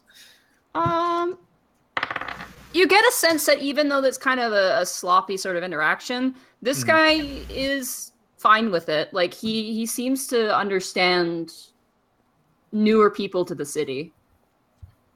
He's very friendly, and not in like a weird, suspicious way. Like he legitimately is very inviting. I'll just lean up very close to him to make sure that not a lot of other people around me can hear, and just whisper, Girso made his presence known. You see his expression change, and he leans back and he goes, "A pleasure to meet you. It's nice to see a feathered one in town." And he kind of gives you a knowing nod. And then he turns to you, Borky, and he goes, "Full orc or half orc?" Full orc. You? I'm not an orc. Ha! Bullshit. Oh, what? Abacus at this point looks horrified at you, Borky, and she's like almost sweating. She's like, "Oh god, oh god." And Brork kind of laughs, and he goes, "No, I was born of orcs, just as you were. Yeah. But my true parent is that of a celestial. I am what is known as an Azamar." What? Roll knowledge religion. Everyone or just Borky? Everybody roll knowledge religion the moment he says that word. Meta-wise, that's cool. In character-wise, Taz would be like, what the fuck even? History, I guess. Real fast, Zito, can you leave and rejoin the call real fast here? Your mic's really glitching up on our end. All right. Hello? Say something? Hello? He sounds fine to me. There's a little bit of a buzz, but that's about it. Yeah, it's gonna happen. I mean, it's on a laptop. I mean, it's only so much we can do. Real fast. How do you spell that name of the species, that race, by the way? AASMIR. SMIR. Almost ASMR. Okay. ASMIR. Of no. What? Panic. You know what Azamar are. Azamar are a race. They are, you know them because they're basically the opposite to tieflings. Tieflings are beings that have been imbued with demons, essentially, in their blood. Azamar are born of celestials. They are basically, their birth is intervened by a celestial, and they're basically somewhat blessed. And then they're used as sort of a vessel to which they do actions based on what their celestial parent wants, or the pantheon of the parent wants. Oh, okay.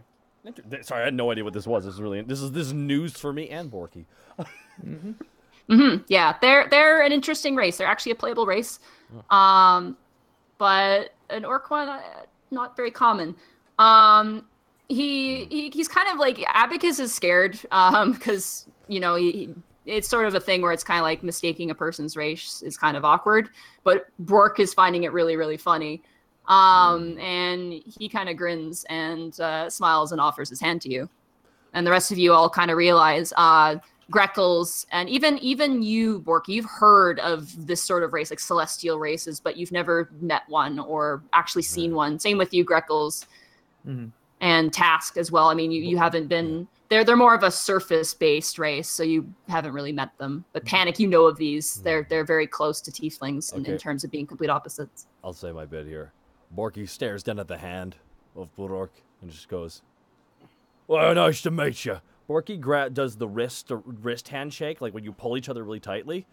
Borky does that and pulls Bork tightly, really towards him. Not you can't pull him off his feet, but it's an obvious they were raised around orcs.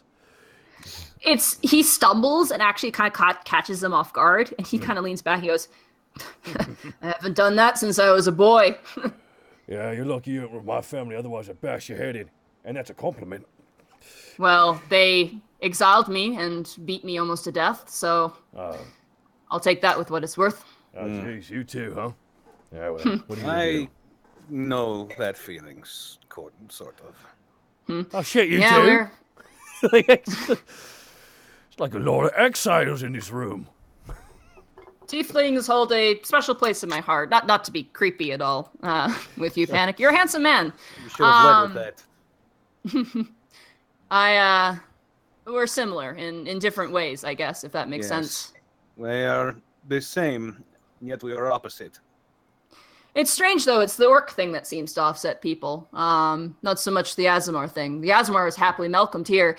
Actually, you traveled the world quite a bit, don't you? I have traveled a little bit, yes. And your party as well, I assume. Us as a group, we haven't traveled all that much. As for the individuals, I can't speak for them.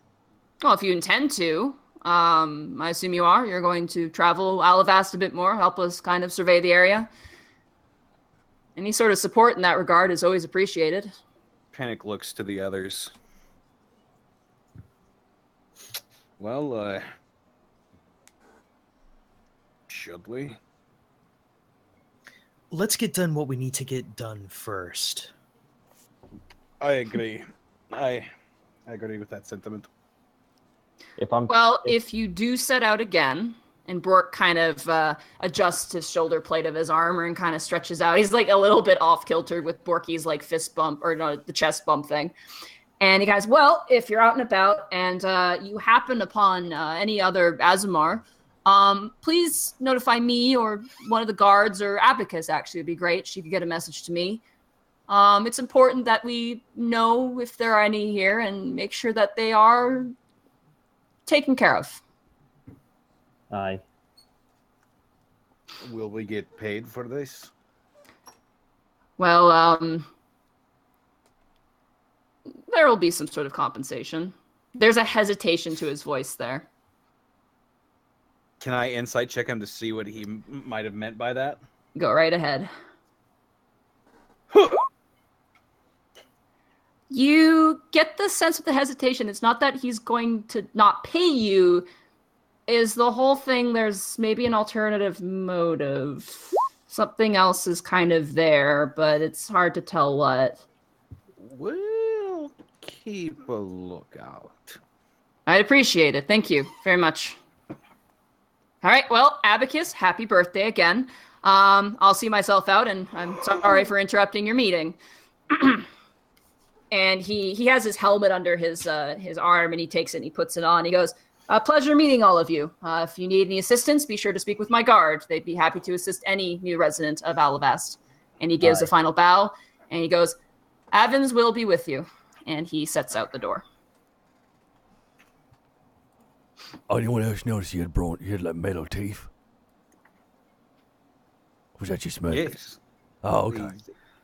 I think that's a part of what he is. Just Task turns let's get this around. done, Borky. Yep, Task turns around, hands behind his back, stand straight, look at Abacus. Greckles follows. Abacus looks really out of her element right now, which is weird. She looks really miffed, but not at you, just miffed in general. So, how old are you?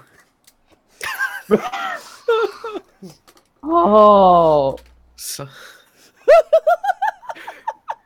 her face, she looks like not at you, she looks to the distance, and you see her face warp into like a bunch of different emotions. It's like the look of someone who doesn't want to go back to jail. Like there's a hesitation of like, oh, it'd be perfect, but I could go back to jail. Someone who just got like the anger management chip. Yeah, they just got the anger management chip, and they're just like, it's tempting. It's tempting. She adjusts her glasses, and she she reaches down and grabs. She has a box on the floor next to her desk. She reaches down, she pulls out another vase, and she places on the table and takes Bork's flowers and unwraps them, places them in the vase, and she gestures to the chairs. There's 4 of them there, and she walks around her desk and then sits down comfortably in her chair and presses her fingers, intertwines her fingers, and presses her palms together and waits for you. Greckle sits. Sits down. Borky turns the chair around and sits on it. Let's rap for a minute. Let's rap for a money. I received a letter from Peyton after I sent you on that mission. Yes. Peyton actually wanted me to give you this in that response. Hands her the letter. She takes it. First things first, I want to apologize. If I had known the severity of the situation, I would not have sent you. Don't take that as an insult. Merely, things of that nature need to be handled delicately. Well, delicately may not have been our strong suit in the situation, but we got the job done. Yeah, I was really tall, the guy. It was really tall. We have a few things we'd like to... there's actually a few things we should discuss with you that we found out on this mission. I would appreciate that, yes. For the sake of brevity, let's say you relay everything to Abacus. Yep, everything. Okay. She looks to you. Her expression does not change for that entire story. She takes the envelope, breaks the wax seal, opens it, and flips it open. There's about 3 pages. And like lightning fast, just all the way through. She kind of raises a couple brows, nods, and kind of goes, all right. And then folds it, places it back into the envelope, opens a drawer, and puts it back and closes the drawer. And she points to a bowl, now full of pastries, obvious regifts. She goes, help yourself. Ooh. And she pulls out papers and books and her quill. And she pulls out what looks like basically one of your contracts, but different. And she places it in front of her. There's a bunch of arcane lettering on it, and she looks at it. It seems you took on multiple jobs on this mission. Very impressive. That we did. You helped a half-ogre. That's rather interesting. He's a nice enough guy. Just scares everyone. I get it. That was paid in advance. And then this. Ah, good. You returned the sword. That means your payment will be increased. And then assistance of the clergy of Avon. That's very good. We also helped a really adorable little gnome. She was beautiful. She was so beautiful. She was full of life and love. Best friend ever. Name was Lily. I'll make a note of that. If she's a druid in that area, the druidic circle can reward her. Yeah. And there was also a nomadic goat tiefling. Yeah. Nomadic goat. Oh my goodness. Again, Rivi, Aravine. She did assist us. She was a great asset to us in taking care of the egg. Yeah. Oh, for Pete's sake. I just filled out her replacement. I thought she died again. And now I'll just look and talk his Snicker. I might give her time. She might. She's a great cartographer, but she has this issue of disappearing for long periods of time without notifying me. I was about to interview a replacement, but at the very least, good to hear that she's doing her job. I hope to see her soon, and with a completed map of the Western region. Now, on to the question of your payment. You keep all that which you have taken from your quarries, being enemies you have slain and enemies you have apprehended. That being said, the nature of this thing you fought, anything in that area in particular, I'm afraid is going to be seized by the Alavastian Council, as it could be dangerous. In some cases, we would give you a part of the gold or part of a quarry's item. But given the nature and for safety's sake of the city, we cannot do this for you. We hope that you understand. So that means we'd have to give over the bag of holding? No.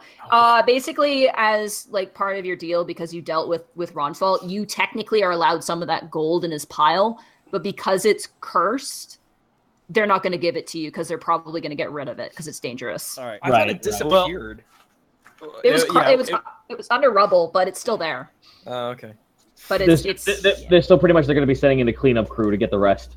I am assuming that we will be compensated in some other way then. Oh, yes, of course. Let's see.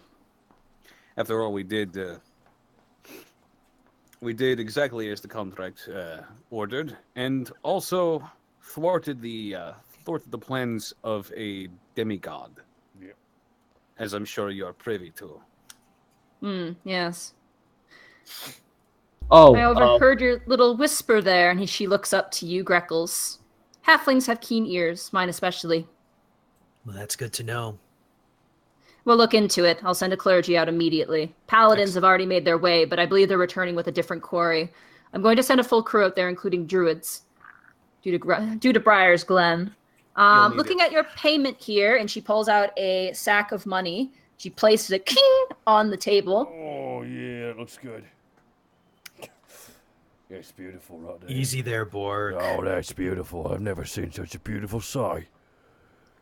The total of gold amount paid for this contract is 1,200 gold pieces. Each? Yes, no. Total. Total. I thought it was 1,000 each. That would Your have been contract something. changes as you complete it. So, You guys So need that to read the means- fine print. I need to read. You watch as Abacus leans over in her chair and pulls out a small envelope. Actually, not small, sorry, it's huge. It's actually like the size of like a giant orange letter envelope. And it's bound with twine, and there's a wax seal on it as well. You will receive payment, and your tickets are now upgraded by my will. You now have access to the General Crafting District, the General Magic District, the General Food District, the General Entertainment District, and the General Druidic District. Additional payments have been taken out of your pay to cover requests, and she looks at you, Task. I have hired an investigator for you. I tried to bet the best I could within a certain amount of self-preservation. There are many still in the city who do not wish to serve the smaller kinds. You'll expect to meet a man called Wolfgang and his sister. They will assist you in finding your quarry, but you will have to give them the information. no problem. She hands you a slip of paper. Hmm. Then there was your cabbage that you wanted dealt with. Oh, I forgot about that. I have gotten Artemis, one of the high wizards of Alavast in the Middle Arcana District. I have gotten you a ticket to have the item examined. It gives you access to deliver the item and access to pick up the item when it is done being identified. And she hands you another slip of paper to whoever's willing to take it. I guess I have the cabbage, so I'll take that. This has been removed from your pay. Part of your pay. And she hands you the giant envelope. She hands it to you, Panic. Okay. Panic Go. opens it. No, but she smacks your hand. That is not for you. You handed it to me. I handed it to you to be delivered. Oh, so brash. Greckles chuckles. Give that back to me. She takes the letter back. She peels off the wax seal, places it, heats wax, and then reseals it and hands it back to you sternly. She does it really, really fast, too. That was impressive. This is my life, Mr. Grimtongue. Where do you want this delivered? Greckles is gonna grab that bag that's sitting on the table. You take the gold? Okay, you have Yeah. the gold? No. Okay, wait. All right, hold on. We're gonna talk about that. Well, You're fast. not getting all of that. Yeah. No, you don't. That bag is gone, my friend. Yeah, you guys are so busy, it just whoop, it disappears. Wait, all the money's gone? Yeah, I No, just he pockets it. the slide, dude. Nat 20 sleight of hand. I Damn. am not amused outside of character. Not even Abacus notices this. She's No, turning and it's- putting the wax seal back on. It's gonna be okay, guys. Don't worry. So where do you want us to deliver this? I want you to go to the lower crafting district. You will find a man there. His name is Adric Metalmane. Dope. He is currently holding on to an item for you. Interesting. What Very kind of well. item? It was an item that pardon me, Mr. Grimtongue. An item that Peyton specifically wanted made for you. Interesting. Thank you so much. No problem. You are dismissed. By the way, would any of you like a fruit basket? I have 5, and I don't need that many. Oh, sure. I'll take it. I'll take the I extra will wax. take a fruit basket. Sure, no worries. We'll take them. Borky pulls out the bag of holding and just takes everything on the desk and just pushes it into the bag. Abacus stops and grabs the candy and slowly brings it closer to her as you're grabbing just the fruit basket. You have 4 fruit baskets in your bag of holding now. And you just the next time we know that it's there, you're gonna open up. It's just gonna be rotting fruits. Yeah. No. We're gonna 4 fruit baskets. I'm gonna put that right in my inventory here. Does time proceed normally inside the bag of holding? Oh yeah, and you can suffocate in there too. Oh. Yeah, that's why I was like, when Whatever people you were do- telling me, why doesn't Task hide in the bag of holding? Whatever That's a you bad do- idea. Don't turn it inside out. No. Really bad. No. And don't put another bag of holding into it. Why not? We have infinity holding. You will destroy the universe. That's You literally will create a hole in the plane. Anyway. Why would we sorry, make getting these? Abacus leans back on her chair and she kind of raises her brows like, our business is done. Very well, we shall leave. But one more thing before we go. Do. Happy birthday to you. Happy birthday to you. Happy birthday, dear Abacus. Happy birthday to you. So what I want you guys to know is that Tarisk was also howling to it. No, draconic hissing at her. Abacus is going to cast a spell. I'm gonna Mass suggestion. Okay. Everybody make a wisdom saving throw. Yeah. Can I use my anti-magic ring? No, because it's got magic missile in it. Oh Not shit! this spell. Where Remember, is that? Is that a specific save or is that Wisdom save. Oh my gosh, where is it? Where are our stupid saves Oh wow. at? Guys, help me. I don't know where the saves are. It's underneath your Proficiency. AC. It's next to like your first 3 status off to the right of it. It's a little box. Top left of your core character sheet. Yeah. Let's say that. Top left. God, why can't I find this stupid thing? It's next to dexterity. Wisdom is right now. It's in the. Oh, okay. Oh, okay. I see. I'm sorry. Wisdom.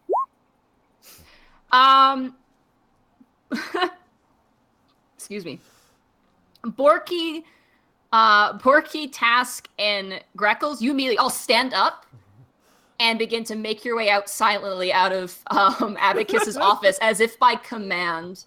Panic, you feel an influence kind of creep over the back of your skull and you realize that Abacus has just literally like made all your friends leave and she glares at you. Panic stands up, goes to the door, turns around and says, "And many more." Yes! And closes the door. Yes, I was so happy you were going to say that. Yes. As you guys all make your way out of the door, you all are back in control of yourself. Oh, The spell's effect ends. It was really creepy. You felt like a puppet there for a little bit. She really needs to lighten up. I agree. Man, yes. I mean, can you get me angry at her like that? I mean, look how many goddamn Greckles nipples she had on her damn table. Now we can end the scene there. I'm going to ask the druids if they could cross-pollinate a brand new flower and call it Greckle nipples. Oh my god. So you guys, where are you guys going? Gonna go to it was the blacksmith that we went to deliver this letter Lower crafting district. lower crafting. Yeah. No, There's an address on the envelope, actually on the back, to be delivered to. Well, Panic is gonna go there. Excuse me. Real quick, I think there are 2 things we need to do. Are we okay with maybe like while we're in the same chat, we both go do 2 separate things real fast? I'm gonna say no. Do not split the party for this. Split the party? Ah, dang! I wanted to do like 2 shenanigans. All right, I guess because Okay. all right, because Borky kind of wants to do a couple things, but I'll go with the crew. Borky will go with the crew then. Okay. Panic. You guys watch as Panic begins to make his way towards the lower crafting district. And for the first bit, you guys follow him. You make your way through the town. It's bustling, kind of quieting down. The sun's starting to set. And eventually, you all kind of follow Panic's lead as he kind of follows the address. There's kind of like a nicely drawn map by Abacus, kind of guiding you through the areas of the city. You see a lot of blacksmiths kind of putting out their forges. There's still the smell of soot and hot iron throughout the air. Oh, You see one guy finishing up a horse's horseshoe on its foot, and he kind of pats the horse, and then the owner leads the horse away. Eventually, Panic, your directions lead you in front of a very decrepit-looking building. It's gross. The tiles are kind of rotten. There's a sign, like, there's 2 chains on a sign, but one chain is broken off, so it's swinging by one chain, like, back and forth. And you see a small sign saying, The Prancing Pegasus. And on the front porch of that is you see a very stoutly-looking dwarf with this big red beard, like, tied in all these braids and knots, currently snoring on his elbow.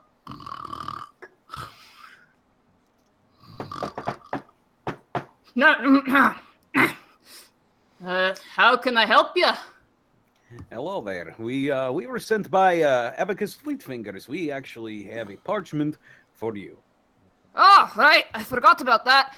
She mentioned someone was coming. I've been waiting all bloody day. Let's see it then. Hands him the letter. He takes it, rips it open with just reckless abandon, and he starts flipping through the papers. Oh, all right. See then? That's interesting. Okay. You must be pulling my beard. All right. And he's kind of flipping through and making comments about what's in there. And then, this is not for me. I'll just give that to you later then. And he puts it back in the envelope. All right. Come with me. And he steps up and he pulls out from his pocket a ring of keys. And there's so many keys on this ring that, like, they don't jangle. They're, like, completely tight. Like, there's just enough space for his hand to go around the ring. And he grabs one and he puts it into the lock of the building and he opens it up and pulls the door open. The door, like, creaks open. And he kind of like, oh, come on in. Don't be a stranger. Mind you step on the first little block there in the door. It's kind of a nasty one. Tripped my head and almost broke my nose. Oh! How about now? You make your way in, and you enter into a large room. There's a bunch of tables, and there's chairs, like, kind of, some are broken, some are fine. They're kind of resting. The place is coated in dust. There's cobwebs everywhere, and you see kind of like a countertop. It's like kind of stained with age, and the dwarf kind of walks in, and he looks around. He goes, you have to be forgiving me. Not much to look at. We only did kind of the special things. Anyway, so let's see. We have one Borky the Orc. We have one Greckles. We have a Panic Grim Tongue. I assume that's the tiefling. That's me. And we have one Tusk, which is the wee fella right there. Aye. He prefers. Well, he prefers. let me lead you around. You can take a look. And then this is the first kind of main area. It's rather nice. And if you follow me into the back here, and he opens up a door and leads you out into a courtyard. What do you think of it? It's not too shabby. Aye. There is a ceiling. Mm-hmm. Yeah. There's like a bunch of bedrooms upstairs. You got some space to build them things. I'd say for your building, it's not too bad. Wait, sorry, out of character, are we being given this house or something? I'm sorry, did I miss something? Roll an intelligence check, everybody, when he says this. Oh, whoa, wait, oh, shoot. Oh my goodness. I don't know. It was an intelligence save. It's not a cave. Intelligence check. It's not a cave. Panic, you immediately understand what's going on. At first, you're like, wow, this place is shit. And then it's like, oh god, it's our piece of shit. Oh no. As compensation for thwarting the plots of a demigod, we were given this ramshackle house to live in. Ramshackle house? Yeah, sure, it needs a bit of work, but I got, you know what, come with me. And he grabs you, like, really firmly, Panic. He's like, oh, you had better show me something that's worthwhile about this place. Oh, I'll show you something worthwhile, Tiefling. Oh, it's so judgmental. Oh, so holier than thou. Well, get on it then. I am getting on it. Stop running the arse, you're like my wife. He leads you guys upstairs to a hallway, and in front of this, basically leading in this hallway, is this giant door. And it's got this giant, intricate carved lion with a tongue lolling out. And he points a hand to it and goes, I'd say that's some pretty good work right there. It's polished, it's pristine, it's quite beautiful. I say it looks fabulous. Now watch this, and he grabs your hand, Panic, and he presses your palm into the tongue of the lion. This isn't going to kill me, is it? That's my I fretting wish hand. it did after your insults. That's my fretting hand. Whatever doesn't kill you makes you stronger or kills you. That's my fretting hand. If I lose this hand, I lose my livelihood. As you guys are yelling, the lion's eyes flash open. These wooden eyes that were closed, like, break open. There's a glowing of light, and you actually see, Panic, your signature appear on both eyes, and then disappear, the ones you put on the contract. And then the door leans forward into a fairly nice hallway, new flooring. There's some quaint kind of like restaurant paintings on the walls, but there's 4 bedrooms, 4 doors for 4 bedrooms. Huh. Look, I don't mean to be an asshole, but when Abacus told me she wanted this building given away, I had to do something with it. I couldn't just, as you say, give out a ramshackle place. But if you want a good building, you need to start looking a bit better. Oh man, he told you. Wait, work a bit better? We did. Here, he hands you a document. Panic, I want you to go under party inventory. Okay. How I want you to... never mind. I found it. There should be now a tab called renovation opportunities.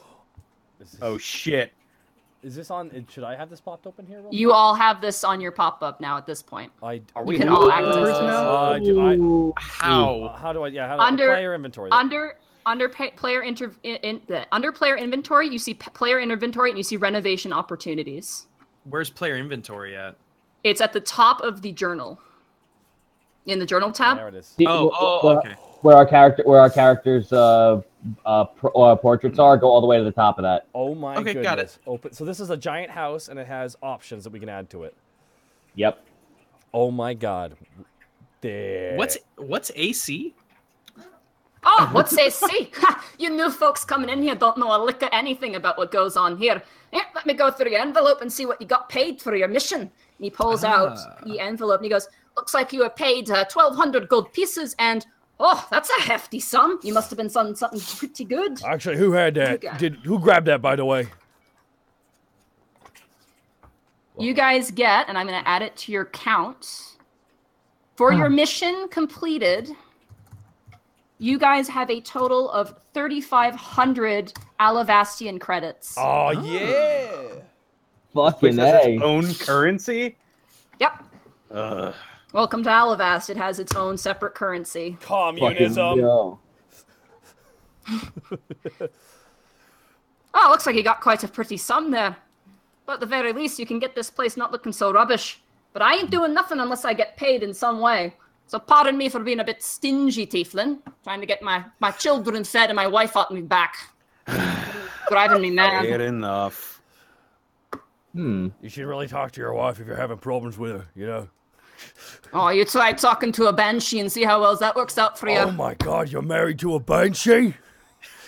It feels like that most days. Anyway, you've got quite a bit of Alavistian credits you can use. I'd recommend, if you're taking it as this being sort of an opportunity of a guild hall, I'd recommend perhaps a tavern, and then perhaps an employee to run said tavern. You need someone with certification, and that can cost money, so. The other thing you can get is a quest board, and you can basically bring in people, and they'll do jobs for you. Oh shit, look right here. We can hire a bard. We could use one of those. Panic looks at the hard camera and starts playing doom doom doom.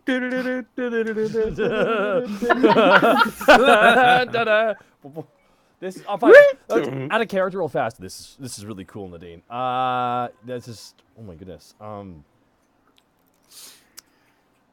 sorry, I'm just looking at all the options we have here. Yeah, I'm just like shit. We're gonna have to all like agree on shit for this. We're gonna have in character. You guys have to be a team. Oh, this is fun. This is going to require some thinking and input from all of us. So we got paid 1,200, but we got a higher. We have more. Did that? We have 3,500 is what he said. So how? I'd say you got paid pretty well, as this building itself is worth 1,500 gold pieces, or no, I mean 1,500 15,000 gold pieces. I got a quick question. Is that a lot? Not too Shit. Is I it- take it back. That is a lot. I take it back. I can say that I have a 15,000 gold house now. Oh, it's a $15,000 house that needs a little bit of a fix-me-up, but you got the idea pretty there. No, it's being able to say that I own a $15,000 house. I have a question. That's cool. Okay, so now what I kind of wanted to ask Abacus before we ended up getting fucking violently kicked out mentally was I was going to ask her about future employment. And now seeing this, I'm saying, okay, does our future employment also come in regular gold and in AC? Alright, depending on what kind of job you take, you get paid in whatever currency is worth selling, or the people have that are willing to give you. Looks like here, instead of getting a road built, that the western people of the region decide to buy you this place instead with Alabastian credits. Ooh. We could have called them Alabastian dollary dues. I just want to throw that out there. Whatever, shut up. Dollary dues to boys. Anyways. Oh no, what happened? Some of your Alabastian credits disappeared. What happened? It was like God. What? No, what? Put it back. All right. Gentlemen, are we? Can we be in agreement that we can decide on renovations later? Right now, we have a little bit more things to do. Sure. I agree with that. I'm just looking. At least we got a place to stay, or at least somewhere to lay our heads for the time being. That is true. Custom-sized beds too, courtesy of me. Oh, what? I appreciate that. So my whole... I take it back. You do good work. Oh. What's Don't your think name? you can win.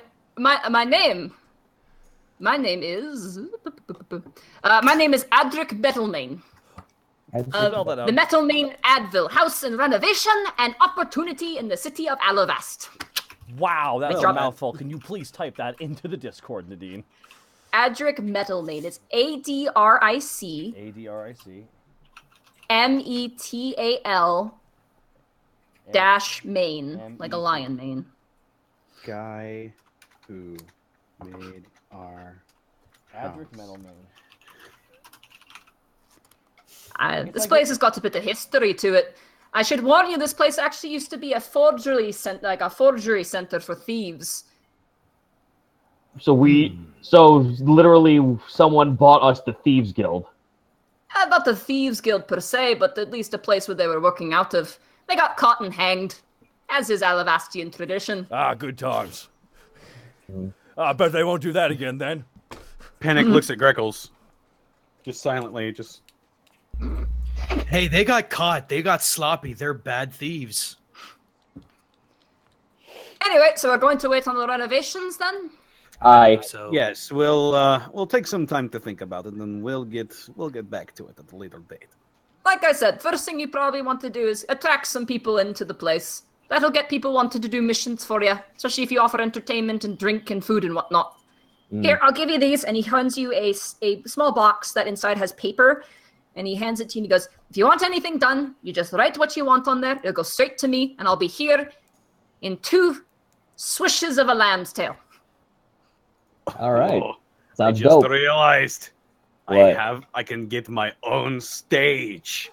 How many bards can say that? I was about to say, Panic. If we get this, looking at this list, if we get a tavern up and running, you could be the main entertainment. I will have my own stage. Then Ah, people Borky. will have to come and listen to me. Borky, you could be the bouncer. Oh, man. So I go to my bed and I bounce then? No, that means you can legally beat people up. But you can also go to Oh, your bed and bounce if you want to. Borky, Borky. Hold on, one sec. Are you telling me that I could do that? Oh my god. I always knew I was put on this world for something. You know, I always knew I could finally showcase my art. And, you know, that big... Like, we could have a bathhouse? I have my eye on that, actually. Yeah. And Task is looking at the guard's bit on that, but then he also looks to Borky, kind of like pulls on his like loincloth a bit and points to the fight pit.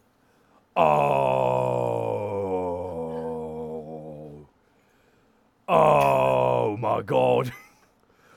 It's worth noting, in order to have a fight pit, you need to have a temple and a cleric. Okay, fair enough. I'm just so happy, you know.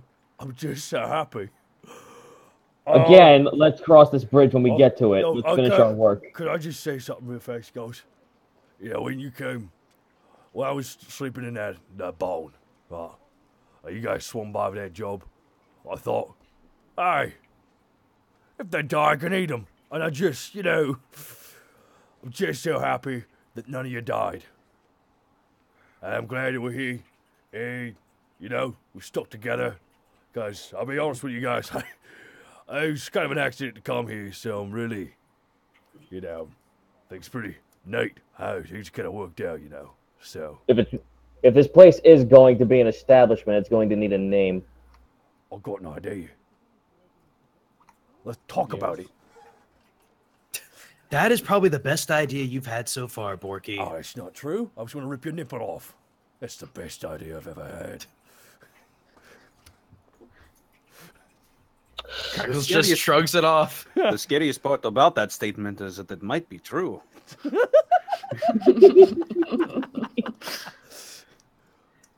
I'm sorry. I thought we had other more important things to worry about. We Looks do. at task. No, That we is do. true. What? Let's head to the druids. What about this item that was supposed to be crafted? I think this was the item. Was it out of character? Was this what? Yeah, Peyton yeah. was? She was lying to you. She wanted to surprise you. Oh, okay. Okay, so yeah, so currently the only thing we have left to go on now is just before we go into like any character specific bullshit, the only thing we have left now is to go over to the Druids Guild and tell them what's up. Okay. I'm gonna say for the sake of brevity, unless you guys want to do it in depth, or do you want to just kind of get that done and then move on? I'd say just get it done. Let's just get it done because I guess we'll have other things we want to do. You go in, you're met, you enter a very over the top, like you enter the Druids district and it's basically its own forest. It's like a city based forest. Oh, it's cool. And there are like animals. It's like an animal sanctuary essentially. Like There's like Zootopia. wild animals. Oh, that's cool.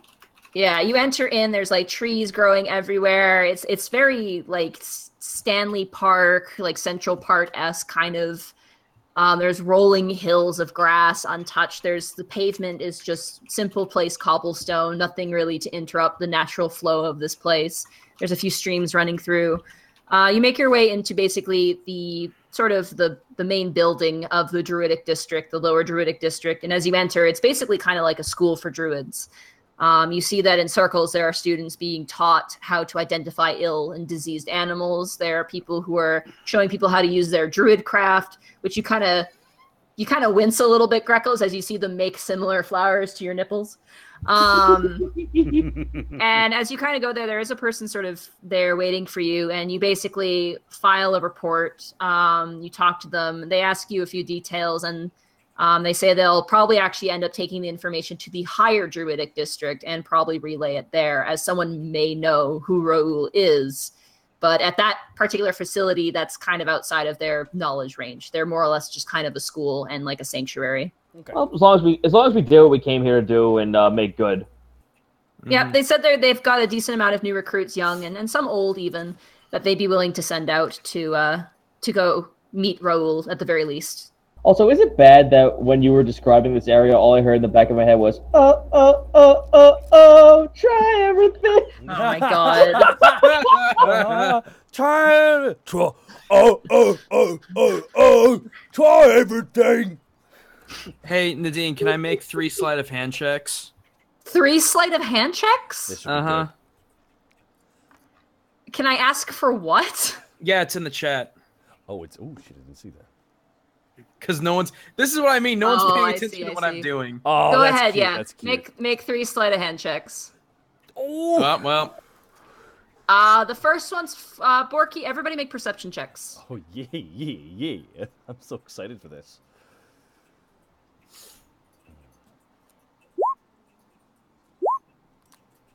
Yeah. All right. Panic, you notice nothing as something has slipped into your pocket. Borky, you don't notice anything either. Dang. Task, you catch Greckles slipping gold into your pocket. grab his talon. I beg your pardon. Just practicing my craft, old friend. Take the money, put it in his pocket. Put it in his pouch. Do we all? All right. Do Try harder next time. I'll keep that in mind. And just Greckles just chuckles to himself. Do we all? So everybody gets 300 gold. Yeah, Yeah, buddy. It's 350, isn't it? 1,200 split. 1,200 is 300. Yeah. Okay. 12 Yeah, times 300. 3 is 4. Yeah, 12 times My 4 is bad, 3. my bad. Oh Yep. shit! I deleted my original gold count. Now I don't know how to tap. Oh no. Okay. Control Z, man. Control Z. What? All right. I got it. You guys God, are I can't typing map it. today. I'm writing mine in a notepad, so then if I really fuck it up, I deserve suffering. What are you, a hip? What are you, a hipster orc? No, my my sister God. suggested I should do that. I was listening to her advice. Yeah, I always I'm gonna recommend go having down to a coffee. Starbucks. I'm gonna go to Starbucks to work on my. Wait, can we make it a coffee shop and just like sell Bor- off-brand Bor- music?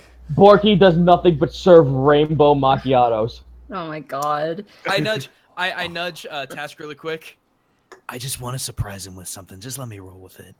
Fair enough. Hey, Oh, no, where did oh, all this oh, money come oh. from? Oh, you have no. Oh, Tash just looks at me and goes, "You confuse me for someone who's actually going to tell them." That's what I like about you. Hey, where'd all this money come from? Do you guys want to check your pockets? Well, Panic Cat now Borky just has to follow suit. Borky reaches into his bag of holding, pulls out a fruit basket. Yeah, man, it's so delicious. It's got strawberries, it's got bananas, it's got these Screw other it, green things. Let's just keep going. The joke is lost. You guys keep walking. I want you, and you guys make your way out of the Druidic district, actually through the Lower Arcana district. I want you all to roll perception checks, actually. Oh shit! Oh shoot! Oh, I'm Man, I got the. No. I'm glad I'm getting all the bad rolls out of the way. I got the festival Yes. from the Trigger Oh. Panic nat background. 20 perception. Borky, as you're looking at your fruit basket, you stop, and suddenly those turtle instincts kick in. Deep down, with your love of lettuce, you remember something. You stare off into the distance and you see a woman.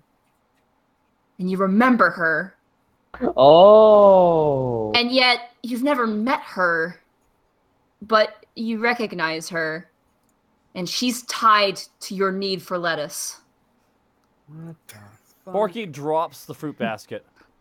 It scatters on the ground. A couple of oranges roll out into the distance. There's a guy walking. He's like, hey!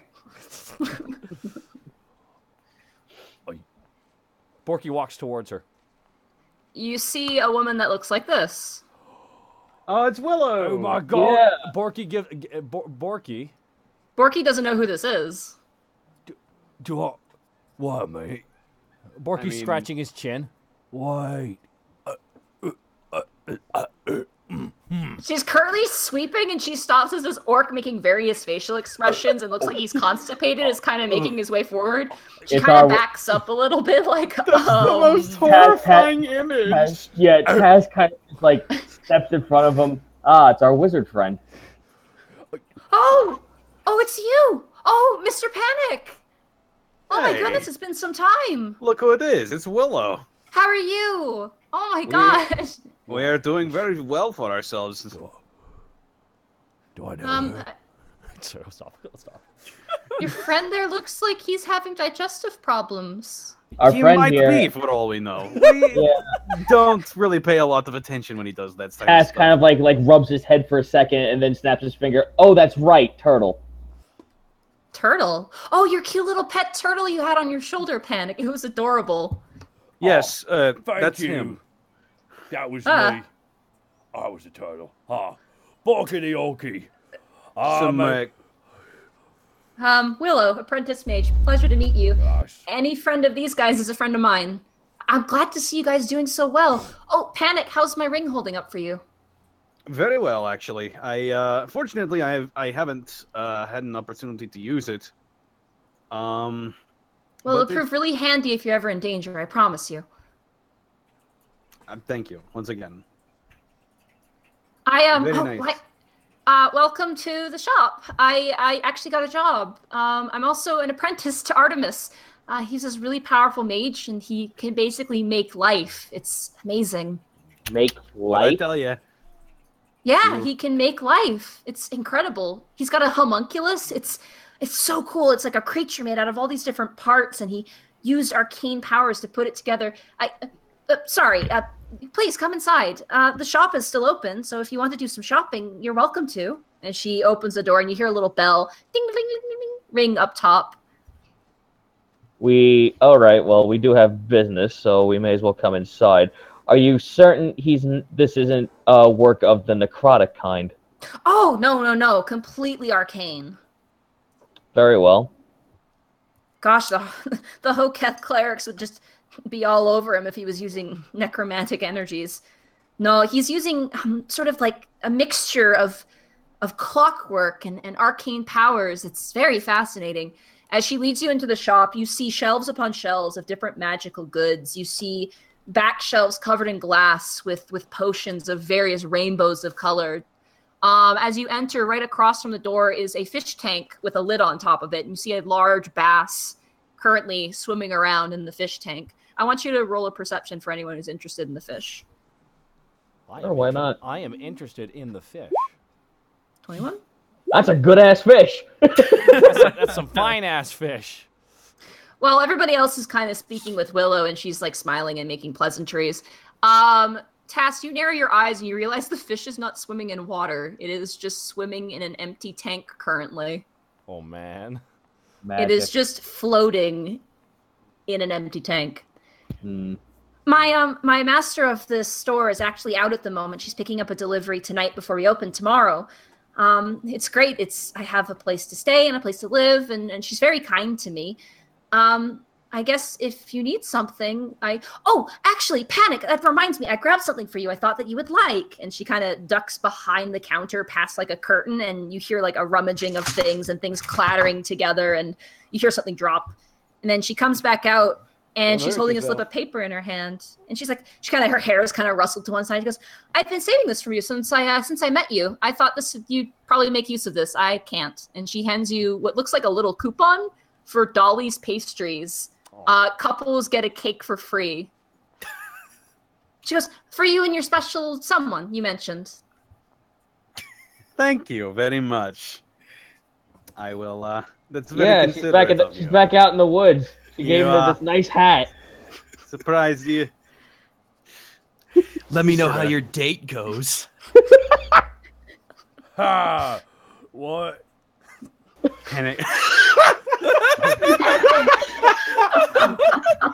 What?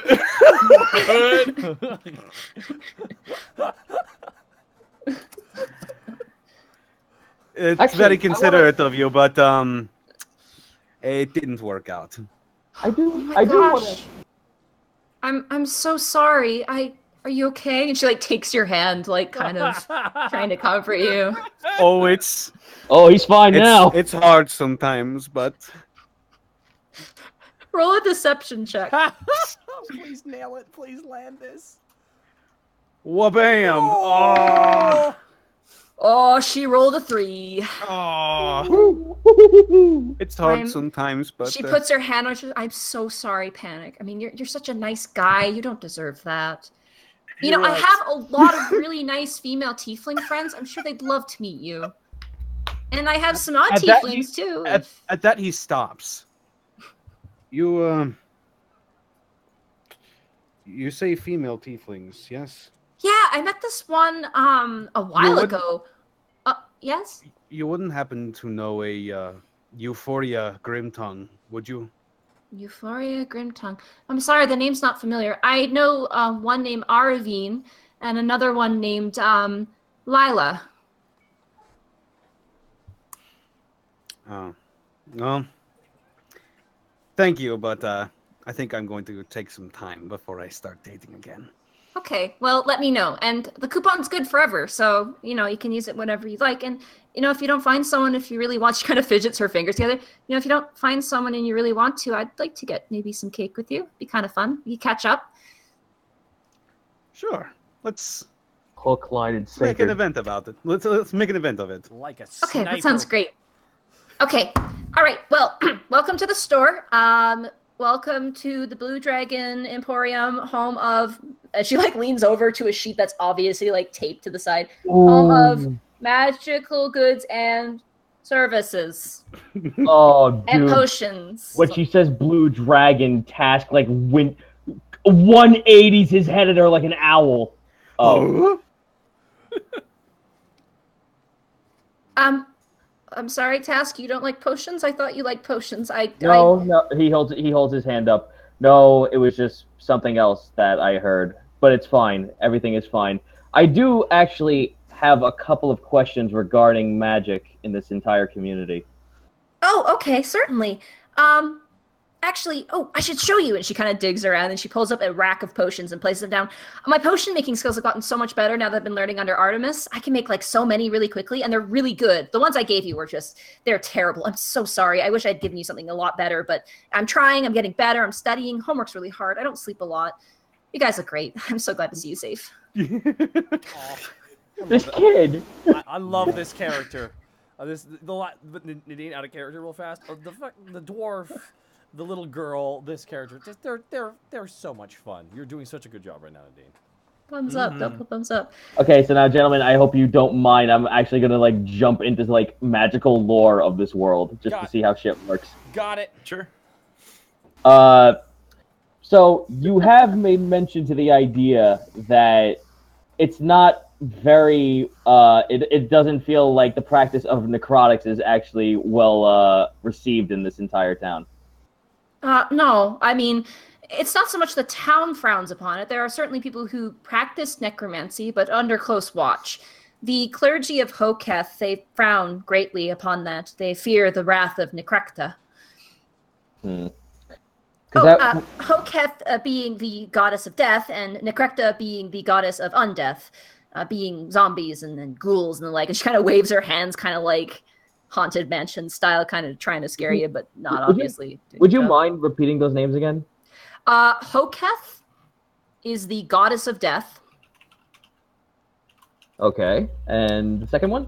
Necrecta. I will spell it out. Necrecta is the evil goddess of undeath. So necromancy, undead, zombies, that sort of thing. Okay.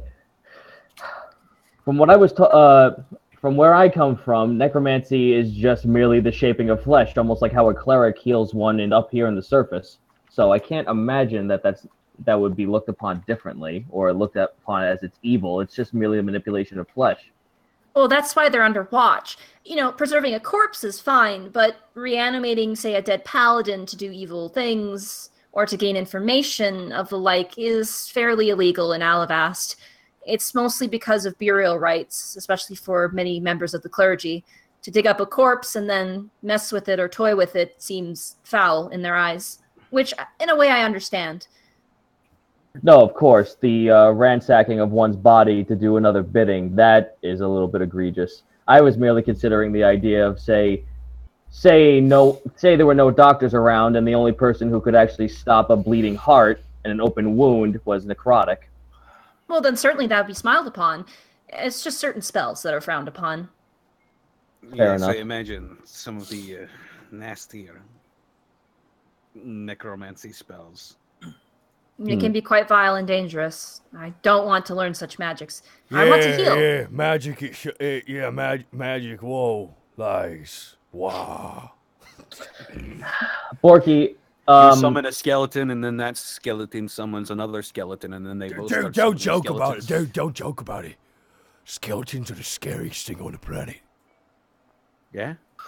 Oh. You think so? Really, Borky? I'm just gonna go ahead absolutely. I'm just gonna write that down. Panic looks to the hard camera again.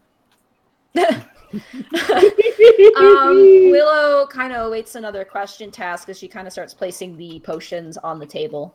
Oh, well, that was actually thank you for that information. I just wanted to have a little bit of clarification should I want to venture into this sort of topic down the road, but I would like to see what you have to offer. Of course. I have potions of healing. They're 50 gold pieces each. And then we actually have some magical items. And and she like skips over to the fish that's in the tank. She goes, and we got this magic fish. I love it. It's so cute. Look, and she takes the lid off, and the fish begins to swim out of the tank and into the air. I take it that's your master. What the? I take it that's your master's doing. No, there's all kinds of strange things in Alavas in this new continent that we find that are just like this. Strange animals, strange items. Kind of like your cabbage. I think you showed that to me, correct? I hold up the cabbage. There's all kinds of strange things like that. Magical items we've never seen before. Some of them are just absolutely ridiculous. Could be the nature of a trickster god of some kind, or some sort of arcane flux of, I don't know, some sort of source. But Wait, so you're saying that there are more arcane anomalies like this fish and the lettuce or cabbage or whatever it is, and you can't explain that. No, it's a mystery, but it's why we're here. We're going to find out. That is weird. Yeah, it really is. That sounds like contract work. Willow stops and looks, and she looks up, and the fish is currently bouncing in the rafters, and you watch as a realization kind of washes over her face where she can't get it down. Oh no. Borky, hold me up. Borky just grabs him carefully, not being a dick, and just kind of holds him up with one hand.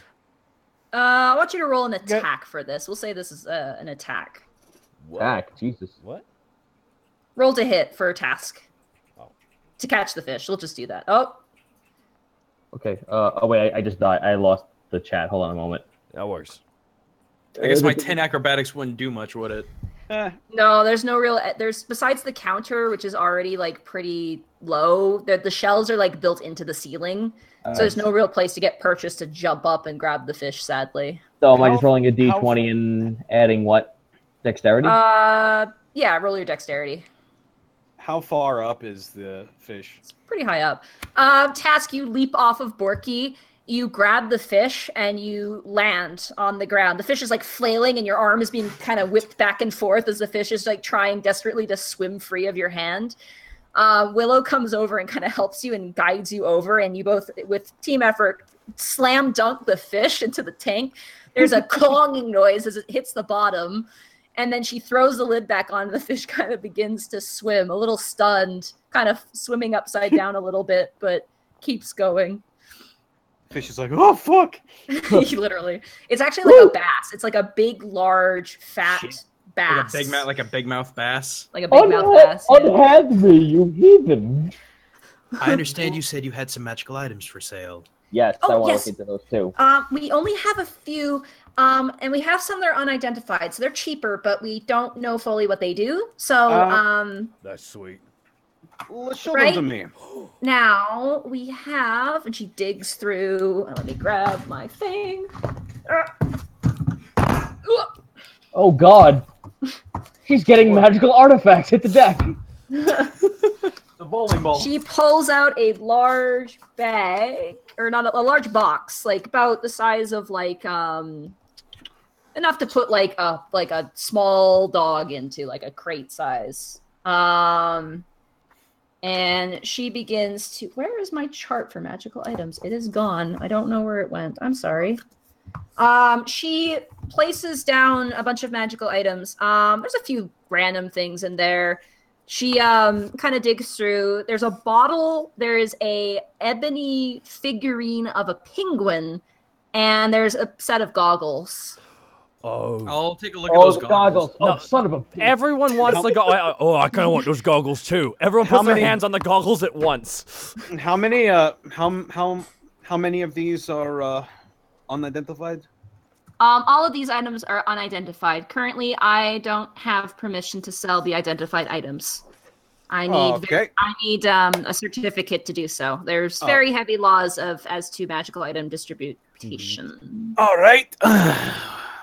All three of you, we're going to need a vote on which ones you want me to identify. Oh, yeah, hold on. We should all talk about this here for What was the first item again? The first item is a bottle, a glass bottle with a cork on the end of it. The second one is an ebony statuette of a penguin, and the last one is goggles. So there's only three. How about? Look at what Greckles just did. Who That's wants with to roll that? disadvantage. Oh, okay. I'll roll. Oh yeah, frick. Yeah, she sees you. No, I'm not trying to steal. I'm just trying to take it out of the box so the others don't notice. I'm not trying to for pocket them. it. Yeah, I'm just trying to take it in my hand. If you're taking her hand, Willow doesn't stop you. She kind of sees what you're doing and she kind of like acknowledges it, but then she sees that you're just kind of looking at it. And she's like, "Oh, okay." Then she turns back up to the other three. All right, so gentlemen, I have an idea. How about this? All in favor of the goggles, hold your hands up. Nice. Yep, hands up. Hands up. Panic, you win? I don't see what you guys are voting for. I can. No. We're voting to see who wants in because Task holds up his dice. Oh, yeah. See, if I get him, I want to use him to keep dust out my eyes. All right, so... Fine, then I'll... Okay, cool. Okay, so I'll give... Oh, you want it on this? You want it on this too? All right. You know what? Screw it. I'm just going to put them on. I don't care. They're in my hands. As you put them on, Greckles, the dark corners of the store, like past the hall, you can see. Hey, guys, I figured out what it does. What does it do? I can see in the dark. You need this more than anyone else because you're the only one here who doesn't have dark vision. I would highly agree with that statement. Well, then, goggles are Greckles. Goggles. How much for the goggles? The goggles are 5,000 gold pieces. Oh! Understandable. I'm sorry. The prices are set by my master. I can't really change them. Was he living? A house made of gold?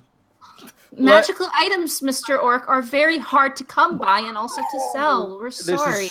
This is true. Okay. I got this magic sword right here that can float in the water. Do you want... How much for this? You hold it, you can breathe on the water. How much is that worth then? She takes the sword from you and she places her hand on it and her eyes flash with arcane energy. And it's pretty hefty, so she kind of pulls it onto the table and she looks at it and kind of rubs her chin. She goes, "This is a pretty good weapon. This actually could be quite useful for the sailors in the port." She pulls out another kind of like a ledger and she kind of peruses through it and she goes, "I could give you 500 gold pieces for this item." You can have it. All right, and she takes it and she hands you a small pouch containing 500 gold pieces. Step up, boys. I'm rolling. Borky's done. I'm gonna get. All right. Well, I guess all that's left is the bottle and the penguin, the ebony statue, and what else? It was the bottle. What's the bottle about? The bottle and the ebony statue. All right. Yep. Oh, look at this! She grabs the bottle and she uncorks it, and water begins to just spill out of it. And then it just keeps going and going, and she stares at you, smiling. You might want to close that. Just Sweetie. Sorry, go on. Sorry. Sweetie, you're going to have a mess if you don't cork that. Right. She corks it back up, and there's a decent puddle of water on the ground. So it's a bottle of never-ending water. Yep. That actually sounds stupid useful. Actually, it's not never ending. It kind of stops after a certain point. We do sell bottles of everlasting water. This seems to be kind of a lesser variant of such an item. Perhaps the failings of a practicing mage, we think. Alrighty, so then what about this penguin? The penguin? I don't know, and it kind of scares me. Stand back! I've got this. Okay, and she stands back, kind of amazed by your sudden presence. Okay, and I'm going to cast Identify on it. All right, you identify the ebony penguin. As an action, you can place down this statuette on the ground, and it will summon a penguin that you will then pick a target for the penguin, and the penguin will walk. The penguin will then, after receiving its target, will walk towards that target to the point where it's in contact, and then will explode. Yes! Dealing damage to the target. Yes! That's mine. It's a fucking pretty. We want that right there. I Panic is just cupping it in both hands. Wait, what? Entranced by it, and he looks up. How much? That one, I hate it. 500 gold pieces. Take it! Wait. Looks at Borky. Why, real fast. Mm-hmm. Borky's just stroking his chin. But as you look at the statuette, it's perfectly black except for the eyes, which are very eerily red. It's kind of, you can see why Willow's kind of frightened of it. May I hold it in my hand? I don't worry, I'll be fine, What's wrong? She looks to the three of you, kind of like waiting. Don't out of character. Don't worry. Seriously, don't worry. It's a joke. It's nothing bad. I'm not gonna blow up the fucking building. Don't worry. Willow, we are highly trained professionals. But I do recommend that you do not try this at home. Okay. I do trust you. You did save my life after all. So, I mean, I shouldn't be rude. And she hands it to you, Borky. Holds it there. It's about the size of like a pop can. She does hand it to you. All right. Borky stares right at Greckles. But I get to name it. And its name is Greckle Nipples. It's your wasted 500 gold. Feel free. Oh, I disagree. This will not be wasted. Are you kidding me? Fair enough. Borky puts the 500 gold back on the table. I'll take it. Alrighty. Would you like a gift wrapped? Absolutely. Okay. And she takes it, she wraps it, she sticks a bow on it, and she hands it to you. And as she does, you hear her mutter under her breath, "Good riddance." By the way, real fast, out of character, we had all that stuff given to us by we had all that magical equipment we got given actually by all. We sold that. We did? Yeah. Oh, we did. Oh, it wasn't worth much. I'll accept the white gold oak whistle. I kept that. Didn't we have that orb thing that we could pour any liquid in and it would work or something like that too? Oh, that was no, you sold that to Ozzy. Yeah, we sold that. Okay, no worries. Yeah, that was like a glass. That was like a marble thing, and it was used, so it was worthless. You do have an orb that emits light that you also got from Gorb that I don't think you guys sold. I think you still have that. Let's hold on to that. that. I have that. That's not getting let go. No, Okay. Willow makes a note in her ledger and then slaps it closed, and she looks to you with a big smile. And she kind of looks so gleeful. She's like, "That was my first transaction. I have approval for that now. That was so exciting." We're best friends now. I'm gonna add this to my inventory real fast. Can we add this to where should I add this on should I add this on my actual physical sheet or my digital sheet? Put it on treasure. Put it under treasure? Okay, I'm just because I would put it. I would honestly put it in your own inventory. It's in your possession. Yeah. It's your weapon, so. Yeah, it's technically a magical item, so I would put it in your inventory. Okay, so can you put that on my character sheet just so I know to use it in combat at some point? I will make sure to put Ebony Penguin on your. And silly question, is it a one-time use only? You don't know? Actually, no. Task. Actually, no, not task. Panic. You know because you identified it. You can use it once per day. Yes. But there is a % chance that it won't work. Okay. That'll be a dud. Okay. That's fine. A dud, Gwyn. You'll get one a day, big guy. But sometimes it may not work. Your name is Gripples the Penguin. I will give you details on that item later. It is interesting. Gripples the Penguin. You said you have potions too. Yes, correct? I have. Oh, freshly brewed, made by me. I'm so excited. I'm getting so much better. And she pulls them out and she places them. They actually have a move, but she kind of pushes them forward and she kind of pushes the box back. And she goes, we have the healing potions that I can sell are my own. So we have potions of healing, which is 2d4 plus 4. They're 50 gold each. I do have my wand. True. And also a couple of healing potions. Plus, we're not doing anything too. We can always come back. Yes, true. Yes. Oh, well, they'll always be here as long as I'm working. Do you have any offensive-based potions, perhaps? Utility potions. We have some acid flasks, and she kind of digs through some stuff like beneath the counter. Most of our other stuff has been sent out southward to deal with the fire giants, so we don't have a whole lot. Why, so what? Was that? What? What? Fire giants. Holy to the south. Whoa, what? Alavast is currently fighting fire giants to the far south. They've been destroying local settlements there and enslaving the people. You haven't heard about this? We just got here. Actually, we just got back. Oh gosh! We killed a demigod last week, sorry. Oh, wow. I studied for my finals. It's not that. It's a little bit more complicated than that. We didn't actually kill a demigod, but we did. Wow. So you don't know about the giants, and well, I mean, it's going on since like for a while now, but I guess it's kind of on the down low. They're just sending soldiers out to deal with it. But you guys haven't heard about the murders either? What? Murders. Apparently, like I said, we just got back, and we weren't in Alavest for long. Right. We pretty much went to see Abacus, saved you, and then left. Wow, because the day after you left, there've been a very strange string of murders going through Alavast. Panic does that blinking guy gif face. All four of them do it. Willow gets very visually uncomfortable. Like, people have been found on the ground, and it looks like they've been impaled on things, and also have been crushed to death, and they just keep showing up in random places in the city. In Alavast. Yeah, in Alavast, and the guards have just completely been baffled by it. They have a few investigators on it, but there's no answers. Everyone's really confused. This city seems like a... It seems so nice and pleasant here.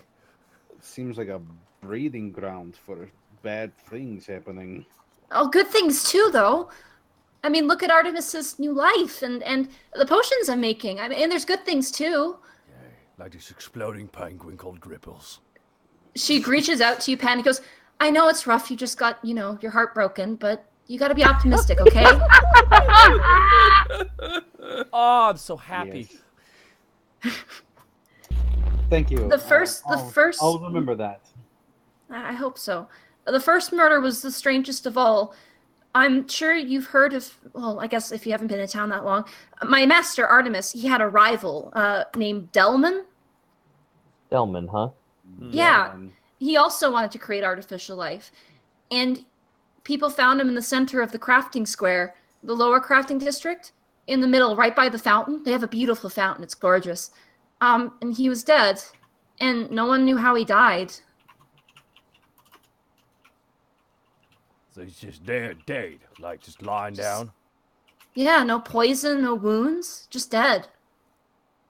And then after him was a sailor, and he was impaled on the peak of a temple. There is a large metal pyre coming out of one of the temples to Hoketh in kind of the mid clergy district, and there was a man, a sailor, and he was just impaled through the stomach on there.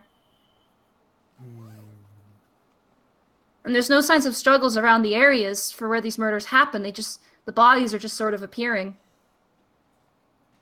Very strange. That's weird. Don't be too scared. You guys are really strong. I mean, you don't have anything to worry about. I think you'll be safe. Just, be safe. And, All right, fair enough. Do you, I'm sorry, just really quick. Were we given the, for the lettuce to be identified? You have it available to be identified by Artemis, by the mage in the mid-district. Right. But you still have it, and...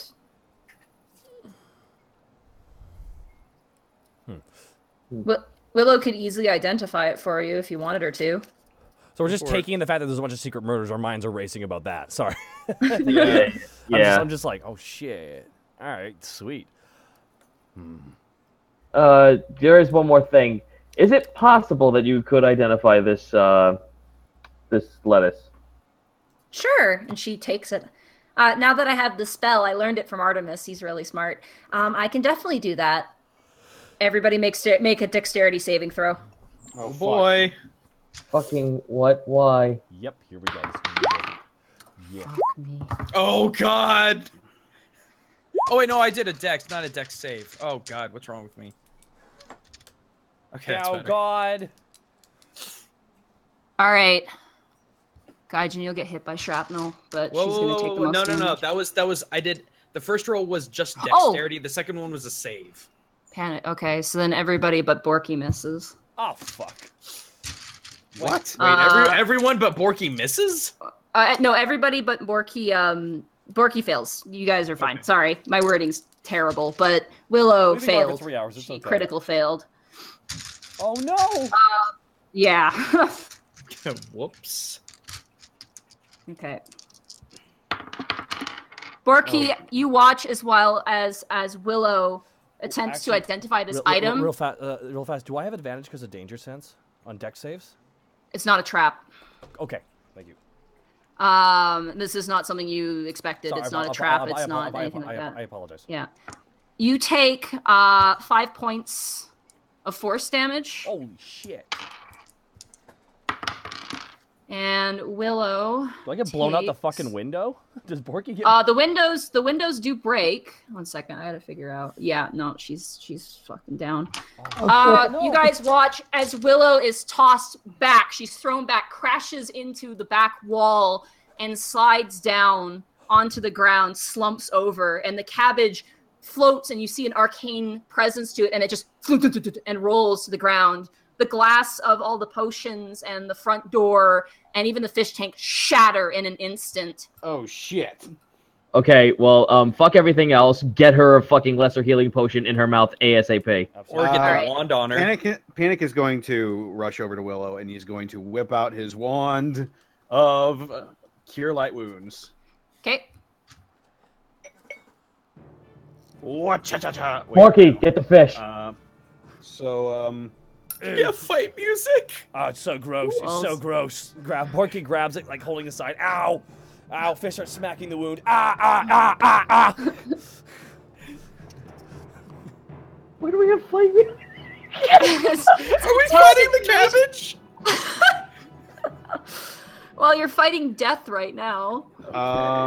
Willow's kind of not moving at the moment. So I use my wand of Cure Light Wounds. Okay, it rolled 2d4 plus 4. It does the same as a healing potion for that item. Fucking cabbage, man. Good roll. As you cast the wand, you see a divine magic kind of envelop Willow, and then you can see there's some blood coming down her forehead, and then her eyes slowly blink open, and she looks up at you and she goes, "Oh my god, I'm in hell. There are demons." Close. Thanks, and you're welcome. Oh, panic! Oh, never mind, angels. I'm dead. Whoop, that's not what I wanted. You're Pinch her on the fine. cheek. No, you're quite alive. You're alive, but what was that? Oh, my head. Oh. I'm gonna go grab that cabbage. What happened? Oh my god, the store! She gets up and she almost trips over herself as she gets up, still kind of wobbly. Take it easy. Yeah, take it easy. Oh my god. What My happened? master's gonna be so mad. What happened? Did you tried to identify the cabbage and... I don't know. Has it ever had a spell cast on it before? We think. We don't We're not really exactly know. sure. That's what we came to you for. I do not know magic.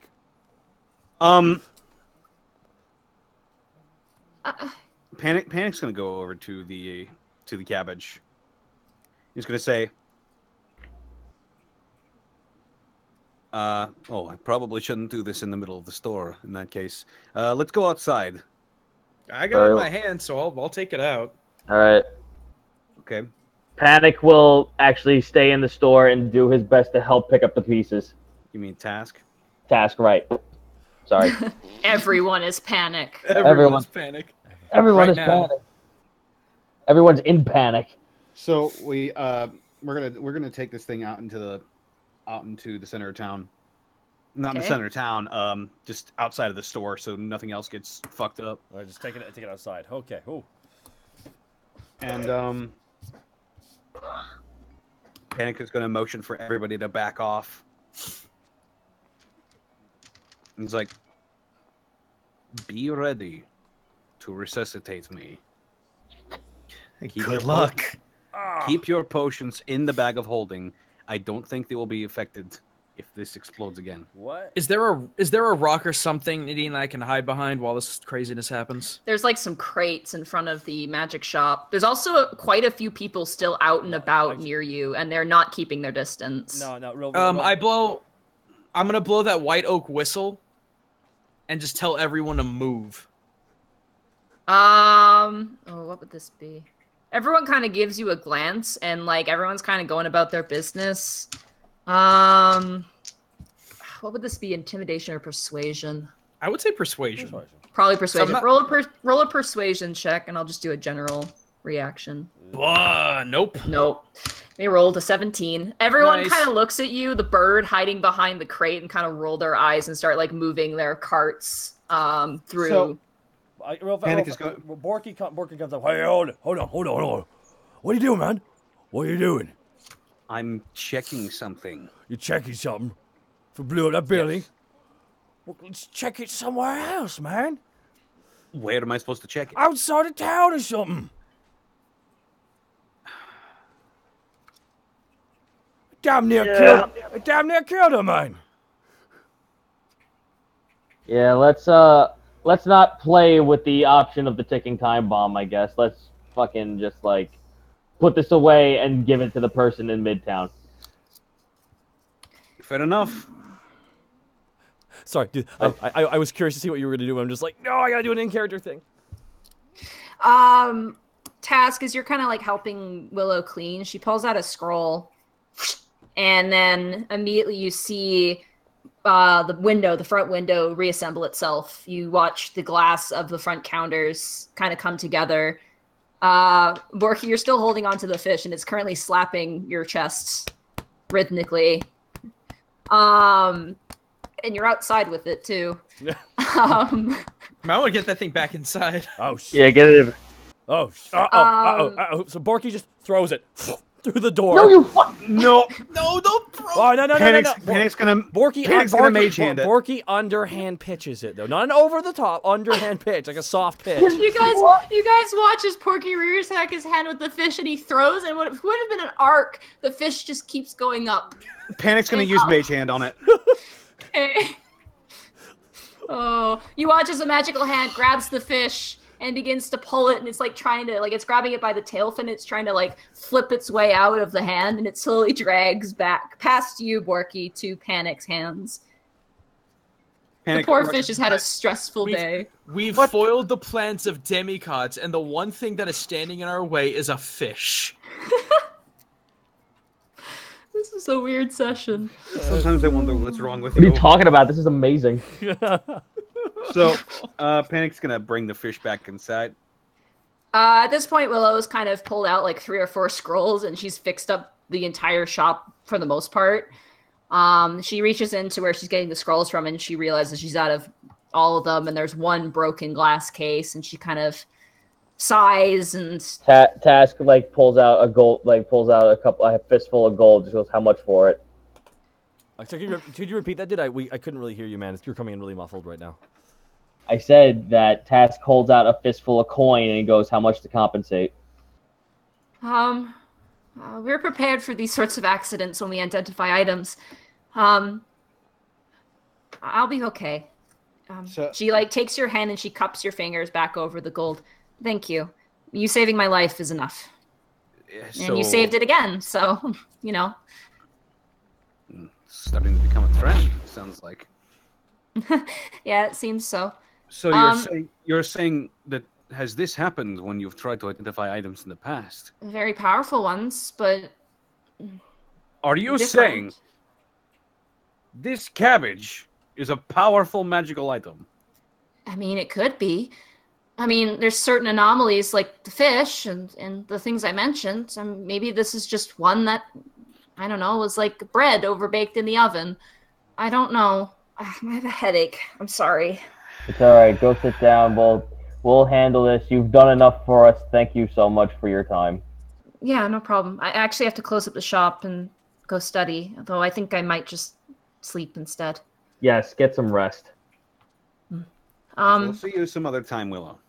Thank you for visiting me. And if you ever need to buy anything in the Lower Arcana District, I mean, this is the best magic shop. We're certified. We're high caliber. We can identify items if they don't explode.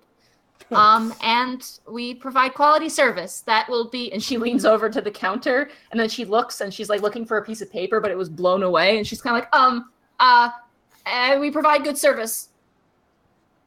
That you do. I guess we will see you some other time then. All of course. Take care. And if you want to go get some cake sometime, I'm available. Really? That sounds great. Where can I find you? Where is our abode now? You have the address. You still have like the envelope. Well, I write it down for them. Oh, thank you. Oh, wow, you actually have a house in the crafting district? That's pretty good. What can I say? You could say that it was a piece of crap like you did before. Well, now in his defense, he was tactless in that moment. Xena Borgi talk about tactless moments. Actually, I wasn't wearing any tacks, you know. I see. It was a pleasure meeting you as an orc. Take care of your friends. And she opens up the door and the bell rings again. And she kind of gestures for you out and gives one final little bow and then closes the door. And you hear a clunk of the lock, and then you see the lanterns in the store being put out by her. All right, gentlemen. So that was pretty much all we had. That was all we had to do, yeah, before we all go faff about our separate ways. Well, unless we're all gonna stay together to go find this investigator to get your quarry. Yes, that's... He was going to meet you, so he's going to actually come and find you. So yeah, well, it's been a long day. I got myself Gripples, the magical exploding penguin, and I'm telling you right now, guys, I'm tired. I think I want a good night's sleep. You know what I mean? There is one more thing I do want to do. Yeah. But it's back on our way home in the crafting section. Okay, fine. I want to ask our dwarf friend what he has available for bows. Bows. He's a renovator. He's not a weapons maker. Oh, shit. All right. Well, hopefully I can find a store somewhere that dabbles with armor and weaponry. That's what I'm looking for. Okay. I'll go see if I can gamble the night away if anyone's got cards going on. All right, you managed to find a few people playing cards at a tavern. You notice as you enter, it's basically all dwarves in the crafting district. Like, you enter and you are a minority, my friend. I want you to roll your, I think it's a tool, isn't it? Yeah, it's tool cards. Okay, roll tool cards, and I'll do 3 counter rolls here and see how much you make. The dwarves happily welcome you and your coin to their table. They sit you down. Oh, right. I lost my other D20. It flew across the floor. 1 second. Get it together, Nadine. I know. Worst DM ever. I love rolling real dice, though. I'm sorry. 1 beats you out, and you lose 50 gold pieces. You beat out the other 2 and make 75 gold pieces back. So you gain 25 gold pieces to your total money count. You're called a cheater by a few dwarves, a little bit xenophobic. But they welcome you. When you lose pretty badly, when you use the 50 gold, they actually buy you a drink and kind of like lighten the loss, but then you make it right back, and they're like, "Oh, I'll pay for your drink." What did they roll to beat an 18? One of them got a 20. Oh, geez. The other one was a 14, and the other one was a 6. So nice. Yeah, not bad, but one of those dwarves, he knew his cards pretty well. He was older. He had kind of a stained, dirty beard. He had like black soot up his arms. Like he's an elderly blacksmith. He's got his history to him. McQuallen. Real quick question. This is out of character. About how much longer do you think the session's going to go? I'm just curious. Just want to know before I ask a couple questions. Once you guys head back to your house, I was pretty much going to call it there, and then you can do your shopping and whatnot behind the scenes just to save time, and then you can also figure out what you want to do for upgrades. I will, and then we can talk about that later. Then I'll talk about that next. So, okay, cool. I'll say with that, I assume none of you guys have anything else to do. Most of the shops at this point are closed. Everyone's kind of toiling around for the night. You guys are together again, I assume, walking home. Yep. Okay. As you guys are walking home, It's peaceful. It's quiet. You hear a ton of crickets in the distance. There's something cozy about being back in a city now. There are lots of people. It's a little overwhelming, especially for you, Borky, and it's kind of different. You see windows with orange lamplight begin to glow in the distance. And then you hear a faint sound. You're the only ones on the street at this point. It's pretty late at night, probably like 1 o'clock in the morning or so. You gambled for quite a bit. And you hear a faint noise. I'll go check it out. Oh, foghorn? What? Roll a perception check for those who want to. Oh, yeah. Very well. Damn. All of you are like, you hear this noises, and you're like, you look to the side, not coming from there. You look to the right, not coming from there either. Ahead of you, no. You turn around behind you, no one's behind you.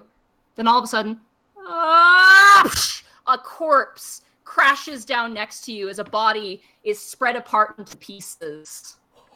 As a person falls down, narrowly missing you. And the voice, which was shrieking out in terror as they were falling, is killed instantly, smashing to smithereens. And that's where we'll end the session tonight. Whoa! Whoa! Run. No, one last thing. I've never even seen these assholes before. Run. Yeah, I would run immediately. Holy shit, he exploded. Awesome! Rippy, what did you do? Boy, it looks like we're gonna go talk to the sky giants. I guess he took the expressway down. All right. Dear Lord. Okay, can I talk real fast? That was amazing. That was an amazing session. I wanna talk a couple of things what I loved about that. Nadine, your accent game and your character game. You're such a good voice actor, Nadine. I think I scared Mom and Dad because I was doing the dwarven accent in the shower. It's like, what can I get for you? And I'm just like, Mom and Dad are like, so what are you doing? And I'm like, practicing. So what can I get for you? Yeah. Mon. Yeah. Mon. I dropped it a little bit, so I had moments where it was... Nadine, honey, do you have a Scotsman in the shower? No. It's one of the. This was cool. We had this was funny. It wasn't a single combat, and I'm sorry, there was no combat. No. That was. I didn't even care. It was like this was just a great session. It was great fun, great interactions. I feel like we're all getting really used to playing our characters and kind of slotted into our roles and conversations. Mm-hmm. No, and like.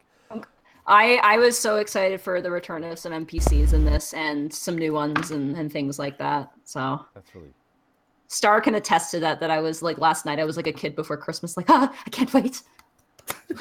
I heard you I heard you say something about Wolfgang and that he was investigator, and I was like, has Monty been looking through my OCs?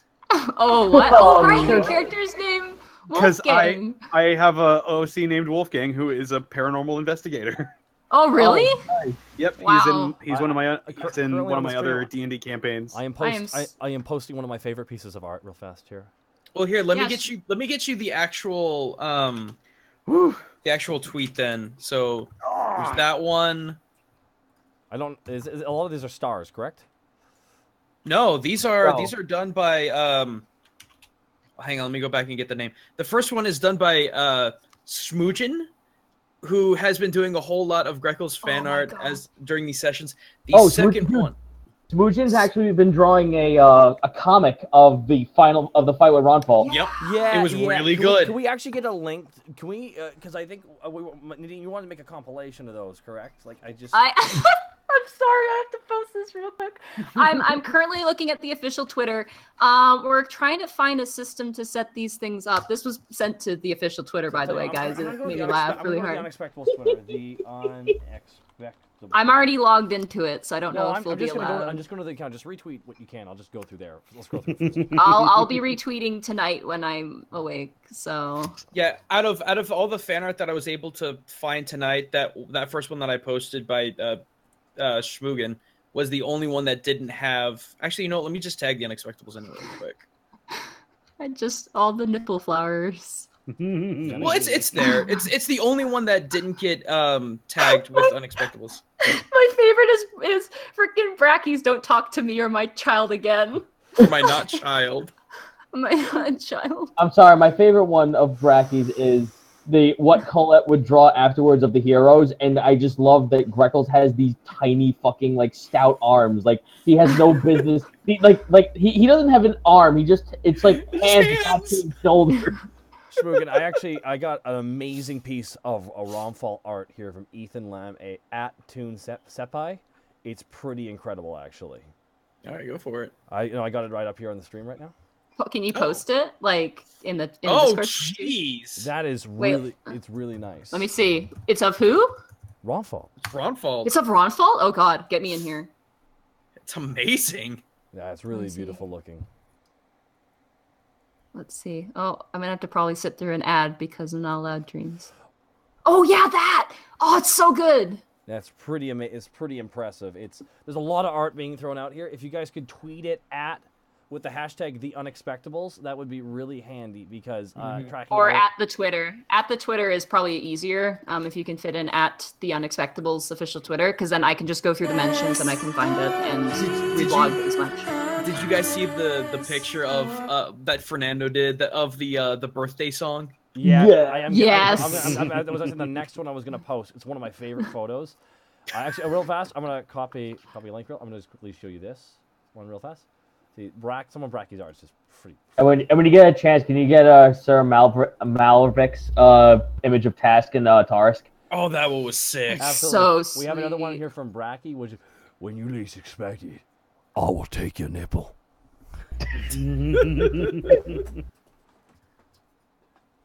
It's just like there's just like this is I just look on Greckle's face like he's holding his nipple like yeah I want you to, man. No, they're mine. We're like freaking try it. End up with a knife in your back in your sleep. That's good. Do it. Do it, bitch.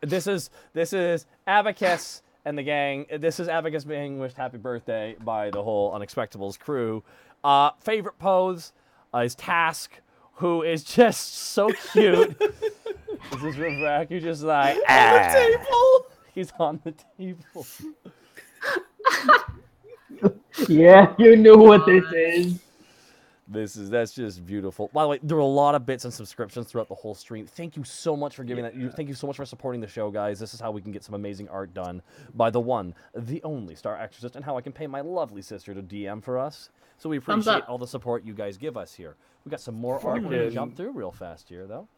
I love the happy birthday picture with just Abacus looking like she's going to tear her heads off. That's literally what she looks like. Like that was how I'm gonna say this, Bracky. That pose of Abacus looks so much like a Bill Watterson pose from that looks like a Calvin pose from Calvin and Hobbes. Yeah. Oh, we got another one from Smoogan about the happy birthday scene. Can you post these in the Discord? Yeah, I got you. Thank you so much. This one right here. This one's got fucking Taurus going. There we go. Let's take a look real fast. Oh yeah. Oh, probate. What? Oh, probate. Oh, probate. Probate. Thank you. Willow needs to fix that storefront. Here's for the cost of the material. Probate, 3,000 bits. Thank you so much, Probate. Really appreciate it, dude. Oh my goodness. We'll have to buy more scrolls to mend the windows. More scrolls. No, it's good. I love how fucking miniature Taurus is in this. When the fucking Taurus gets tall, gets about the same size as Task. Sometimes we forget he's there. I'm like, is he just following us? Kind of, I guess. No, he's just following us. He's just there. Yeah, he's just there. He doesn't do anything. I honestly was imagining when all the explosion was happening in the magic shop that he was just standing still the whole time throughout everything. Just staring at you know that shot of what I think of it now? I think of it like that dog looking at the cupcake. That's what I think of Taurus. I think of the dog looking at the cupcake always with this blank as fuck stare and in a constant state of epiphany. A state of just like I am here and I am human. Let's see if there's. Did you guys post some other art? Oh yeah, this. I'm gonna post this amazing art by at Sir Malervik. which is the one you like. So I'm going to post this. Yeah. This is going to get. He pops into my stream a lot. Yeah, mine too. He's been drunk. This is pretty damned impressive. I don't even know what to say. I mean, Zito, please speak to this. We have a Greckles one too. We were going to show it in the art stream. Oh, please link that in please link that while we Zito, please talk about this because this is really important to you. Oh God, I don't know where it is. It's buried. This is just fucking amazing. This is an amazing digital painting. It is just absolutely astounding. Like I for the longest time, I've always been sitting here going, you know, whenever I get the chance to, and like for the longest time, I didn't have a chance to because I still don't have my Cintiq or my computer shit with me. I was like, I gotta draw Tarisk one of these days. But now it's just like, okay, you know what? I'm okay with this being the frame of reference for Tarisk.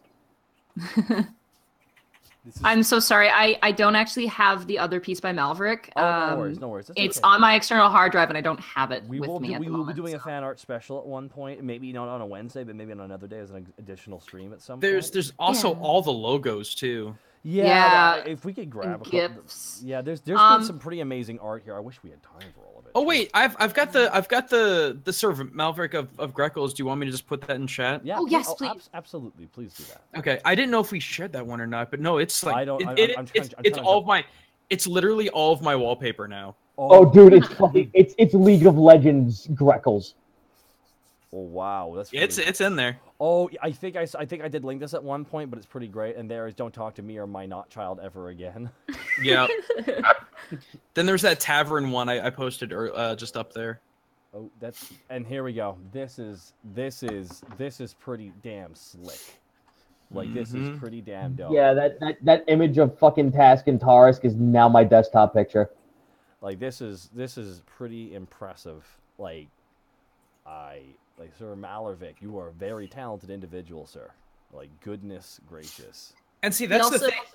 I think he also did the Ronfault piece, didn't he? The one of Ronfault? I think he might have. I think he did the badass Ronfault one as well. Like that. These are just. I love the fact that he's reading my mind because his daggers actually are kunai and his short swords are wakazashis. Freaking weeaboo. Hey, don't knock it. I'm sorry. Oh, wow. Don't knock it till you try it, Nadine. I'm sorry. I don't think you understand. He wears that with that's a badge of pride to him. He's like, damn right I am, and I'm the best damn weeaboo on the force. Date bio. Sorry. No, it's one thing I want to speak to, actually, something that happened at Anime Expo last weekend while I was down there. I signed about, I think, not exaggerating, 10 5e rulebooks.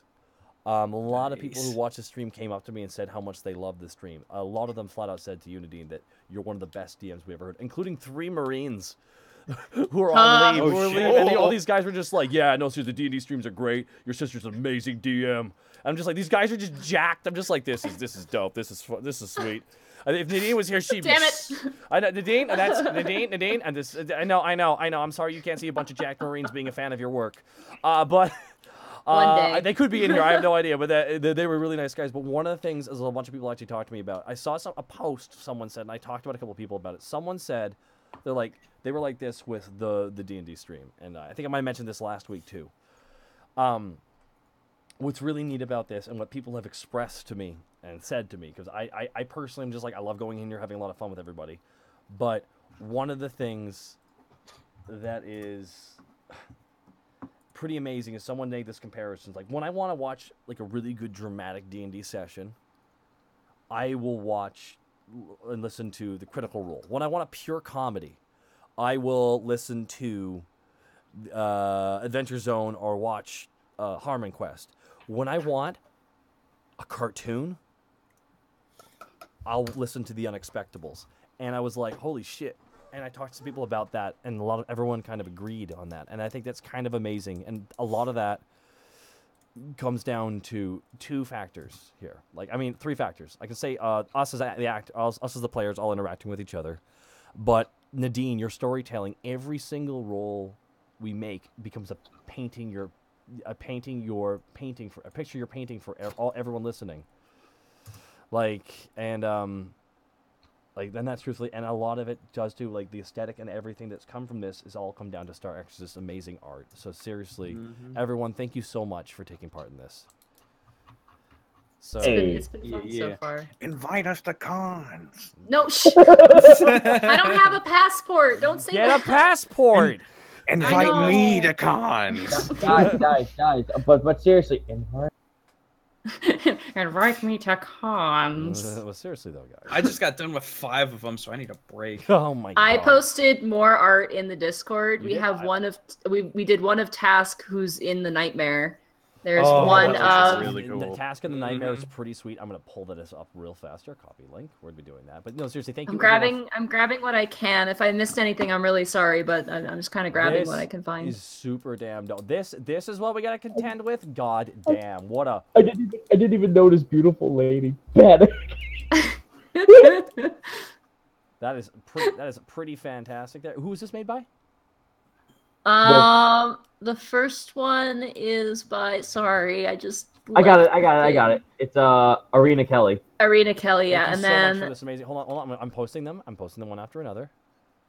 Oh, and speaking of people watching Critical Role and There you go. The the Unexpectables. Adventure Zone Babs. and the Unexpectables, we are currently still number 2 in current D&D streams, right behind Geek and Sundry. Oh, Nice. really? Fucking what? Christ. Yeah, we're second to Geeks and Sundry now when we stream. What? Nadine, yes, just roll with it. Just roll Literally. Roll with it. Get it? I'm rolling. I'm gonna tell I'm you this, rolling. Nadine, do you understand that Nadine, do you understand that the stream itself outdraws the official D&D streams? You get that, right? Nadine, That sounds like someone who's getting it. Nadine, Okay. this is the Unexpected Babes, and they're adorable. The best girls. The best girls. Well, we're gonna get some more art here, but yeah, we were number 1 tonight for a while actually too. Before the Geek and Sundry came on, we were number 1 again tonight until like near the end here. And Cup just blew up, by the way. what's up? Cup Just blew up, by Cup the way. is blowing up right now. For Monty's passport. Monty's passport. Somebody, You I just have to go and get photos done and get and a bunch here of is people to sign stuff. beautiful lady. Here's beautiful lady. The beautiful lady. Look at this. Look at this. Look at this beautiful lady. Look at this beautiful lady. Hey Nadine. Yeah. No pressure. We were number 1 by well over 200 viewers, but once the session wrapped up, a bunch of people left, and that's fine. That's fine. This is just this is the bonus part of the session. Don't be an ass, Taka. What? I'm not being an ass. And here is amazing art. Now, now, who did the beautiful lady? By the way, who did the Unexpected Babes? That's she's drawn stuff for us before. Unexpected Babes was by King of Citrus, known as the Citric King. Thank you so much for this art. May his orange juice be ever plentiful and full of vitamin C. Now, May they banish Kirby. Who did beautiful? Beautiful. That's by Sigourney Martin. Thank Siggy you. Koo. Yeah, He's done art before. Thank you so much. And here is the last piece of art that we have here in the Discord so far. And this is also done by the person who did the Unexpected Babes, correct? Yeah, I think so. And this is trying to find it. This is a pretty fantastic interpretation. Like Borky's smile is amazing. I really like Probate Greppel's with in a that. 5,000-bit cannonball. Here it goes. Here it goes. Watch the cup. Fire in the hole. Everyone watch the just got cup. tossed out. He's like Oh the my big god, show. Probate. Probate, thank you Dear so much for the Lord. bits, dude. Oh my goodness. Oh, Nadine's blushing. I can hear Nadine blushing right now. No, shut up. And boom. There it goes. Audible red cheeks. Audible. Fuck that cup. It's pretty this is fantastic art as well. This. Thank you so much, everyone, for the fan art. Like the fan art itself is bringing these scenes together. Truly, when we do the fan art special, we'll have to run through the actual comic the one artist has done for the final fight. Schmoogan did the finale, the entire finale. In a comic, The fight in comic form, which is Also, fantastic. can I say how fucking amazing Task's abs are? Like that is Task. He's fucking ripped. Task is gluten free, always has been, and I think it's amazing what a gluten free lifestyle can get you. Dude, you're shaping up to be Bada Task. God damn. So I assume you guys want to talk about the building renovations in private, or It's. I think that do we want? Because I think that's something. Primal Ninja. Thank you. Tell you what we're gonna. I think we're gonna sit on that for like a week. I need to sit and think about that. Sit on. sit on that for a week. I prefer to know as soon as possible. Oh, what we're gonna do and stuff? Oh, I mean, we can. Yeah. I think we want the. I mean, guys, we want the tavern, right? Like that's what we want. I have other agendas. We need to figure out like what's gonna generate revenue, what's gonna generate attention. Like we probably need a little bit more information on everything before we start. I can do that if we want to do that right now, real quick. If anyone's okay with that. Sure. Yeah, sure. Okay. If you could just run down the list of literally what everything can do for us. Okay, I can do that. I kept it kind of broad just because I made this actually before we even started the campaign. By the way, this was planned before we started. Oh wow. So your open renovations you have, and this is actually good for the people in the Twitch chat because they can learn what you can do. So by opening a tavern, you will attract guild members. People will join your guild, and they'll have a place to socialize and talk to people and kind of convene. You will serve alcohol, but you would need to, in order to have the tavern run, you would need a bartender. So you'd need a certified bartender. So the bartender would serve drinks and also ensure that no one steals anything in the tavern. Okay. The bathhouse edition is for comfort. It lets you guys clean. It will probably assist in your image when dealing, especially with people like Abacus and Brork, in like kind of the higher levels of the city. As your current state being the races you are kind of frowned upon a little bit, but at the same point, coming all dirtied and like banged up from a fight also looks kind of shoddy. A garden attracts druids. In order to have a druid, you would need a garden for them to tend to and also be able to meditate in and live in. Oh, that's good to know. Claire, you would need a druid in order to have a stable. A druid would take care of animals that you bring in and would make sure that they are upkept. So if you wanted things like chickens or cattle or horses, the druid would take care of them for you. But you would need a garden for them to reside in and to do their practice in. A temple is pretty self-explanatory. A temple is a place of worship. And you would basically, if you got a temple done, it would be a bulk temple. It would be a very like stock cookie cutter temple. And then whatever cleric you hire or allow in will determine what that temple reveres or worships. Clerics are obviously, like, as you've seen, they can cure diseases, they can cure curses, wounds, things like that. And they also are necessary for fight pits. It is actually a prerequisite for a fight pit. In order to have a legal fight pit in Alavast, you need to have a cleric in order to provide healing if someone is severely injured. Okay. Fight pits, it's illegal for fight pits to result in death. And as such, they need to be registered. And you also need to have a cleric on hand, kind of like a paramedic in a way. Okay. An Arcanium will attract wizards, sorcerers, and warlocks. If you build an Arcanium and you hire a sorcerer, a warlock, or a wizard, they can make simple magic weapons for you. They can make potions for you. And they can basically kind of do odd jobs and things like that. Enchanting, kind of so-so, but that is an option you can take, you can have. You would also, the other thing to know about that sort of thing, wizards and mages and warlocks are in huge demand in Alavast. It sometimes takes a long time to get a person in, but if you have someone who you think would want to move in, then you probably have better luck with that. Okay. A quest board and bounty board, if you manage to attract people into your guild, a quest and bounty board would allow people to do jobs for you. So they'd be able to go out, they would gain the rewards, but you would get a cut. In most cases, you would get Alavastian credits if people come back from doing missions. They would get the gold and you would get the credits. Since they don't have a place to live, you guys would get the actual benefit of that. Okay. The Messenger's Roost is, if you remember, you guys got those stamps from Rivi and Lily and Ozzy. If you build a Messenger's Roost, you can send letters without having to pay a fee. Okay. And you get your choice of pseudo-dragon messengers.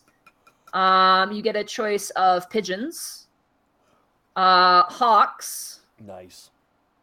Or flying constructs. Small bug constructs. Nice. Then employees, obviously you have your bartender. They would serve drinks. A chef can make food as long as you make a kitchen. The prerequisite is you would have to basically buy the chef and the kitchen at the same time. Okay. Because they'll want it a certain way for whatever food they prepare. Maids and servants are...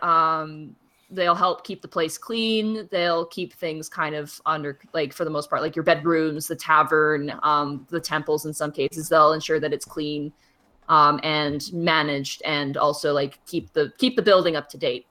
In-house bards, while panic could perform when you're on adventures, having to drink in a tavern full of silence is pretty rubbish.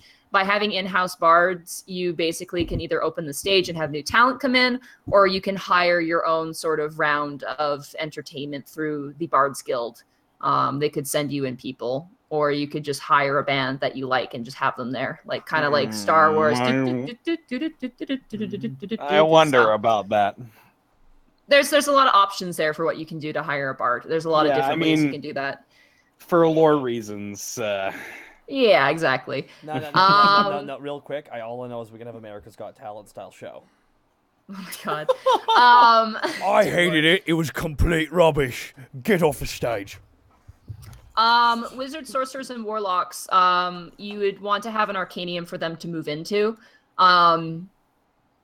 They cost the most because you're probably going to have to pay and provide them supplies to make the items that you want. So they'll probably ask you for some money just to cover the basic costs for like potion making and like, you know, if you like, oh, I want a magic throwing dagger, they'll be, all right, well, you're going to have to provide me the money to buy the dagger and then I'll do what I can. Okay. A cleric is 1,000 Alabastian credits.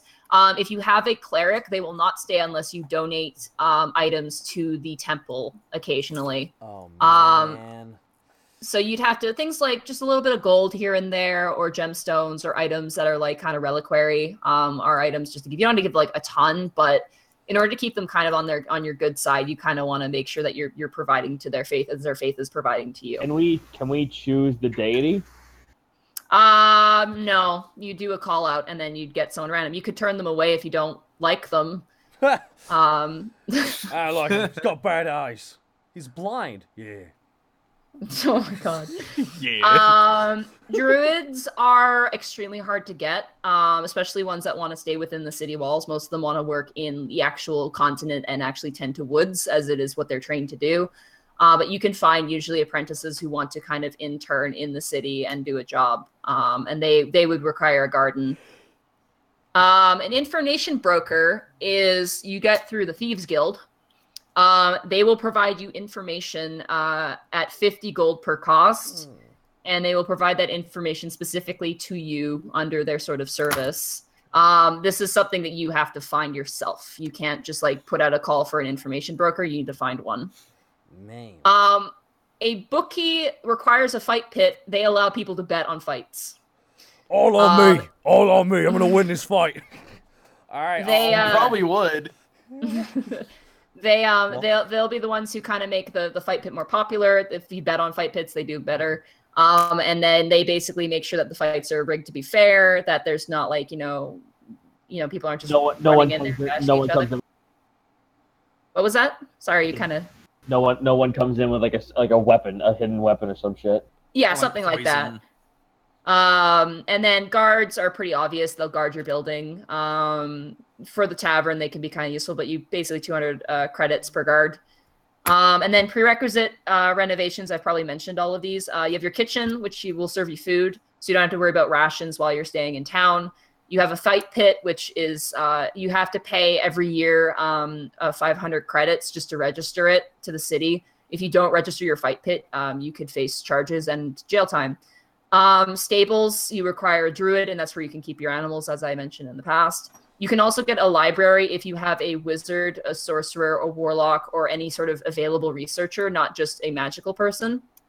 And they would basically provide you known information about surrounding areas of Alabast. For example, if you wanted information about demons, because you're dealing with Stilhavity, they could potentially get you information that would aid you in fighting different enemies in different regions of the world.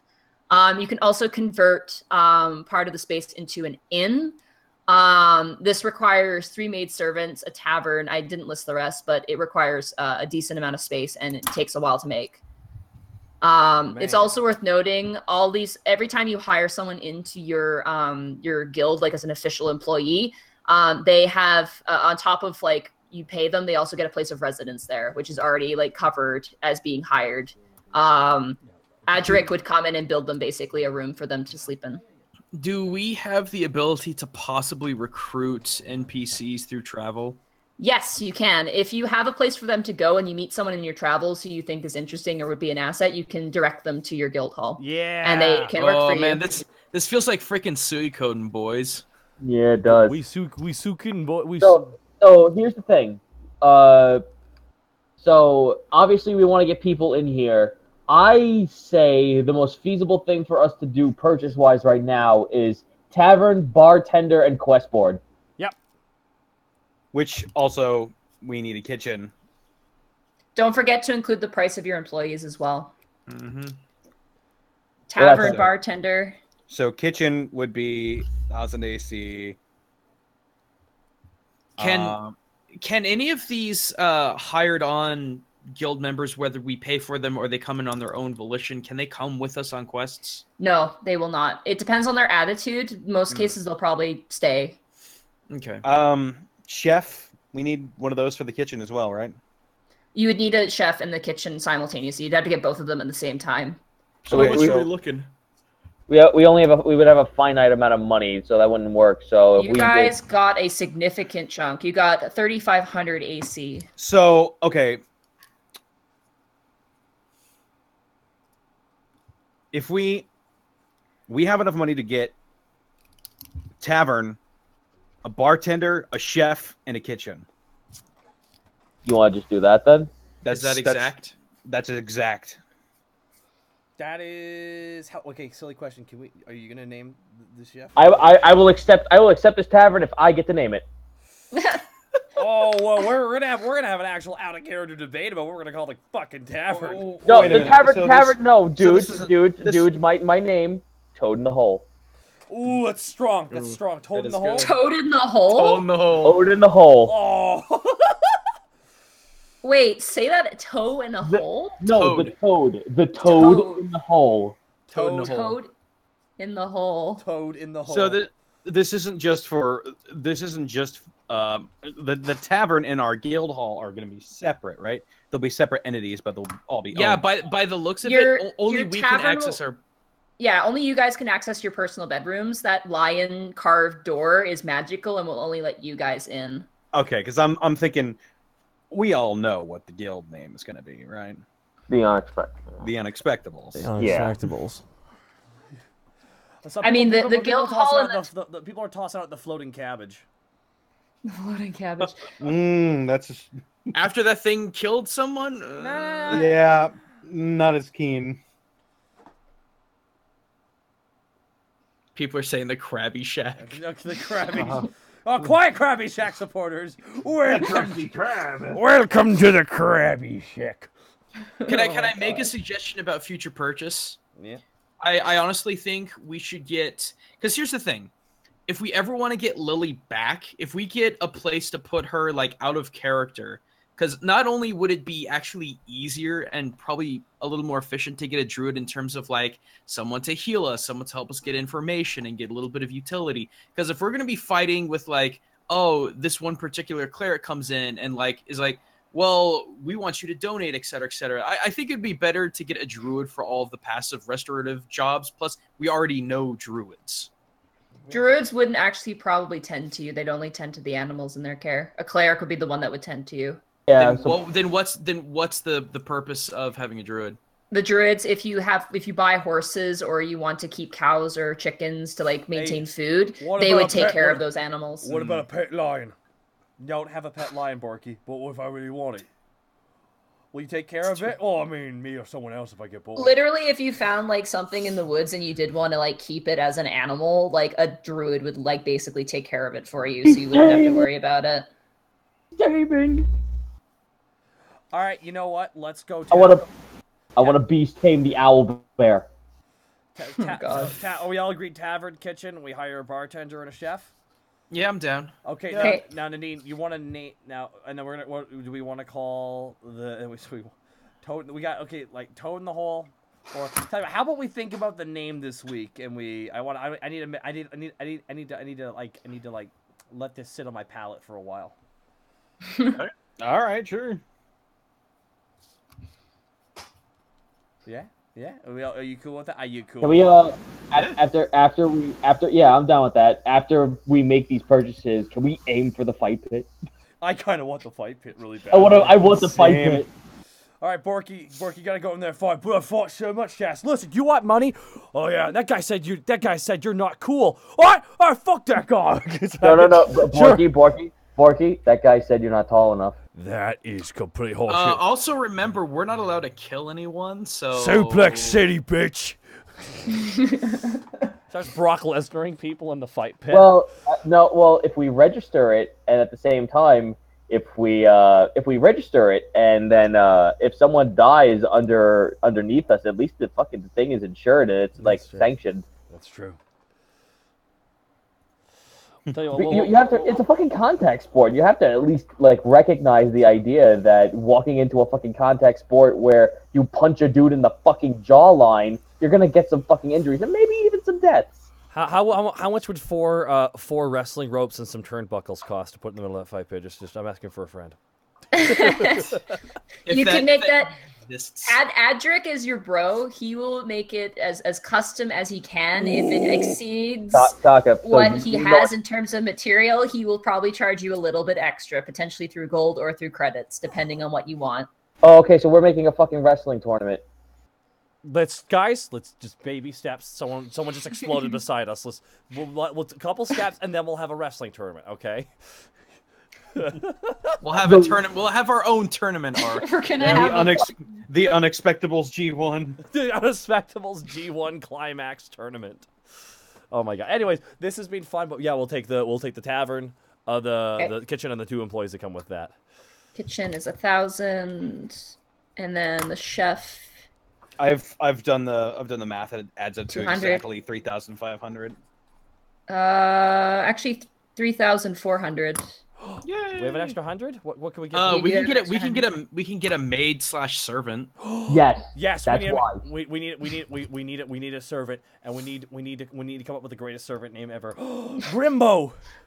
Not really. I'm kidding. Grimbo. I've got some speed for you, master. Okay. So I'm joking. obviously, if we're gonna get a maid or a servant. If it's gonna be a servant, it's obviously the name's gonna be Meadows. What? That is the best. Fuck you. That is the ultimate butler name, Meadows. Meadows? I'm personally fond of Sebastian, but whatever. Sebastian. Yes. All right, guys. This is fun. I think we're good here. Yep. Yeah. Everyone's like Obado. What's Obado? Obado. No, that was from the stream a night ago. Who the fuck is the character in Naruto? Obito or something? Like, oh yeah. In passing, I was just like, who the fuck is Obado? Obado. No, he works at the Krabby Shack. Anyways, guys, thank you so much for coming to the Unexpectables stream, and guys, we will see you next Wednesday for Chapter 7. Later, guys. Bye.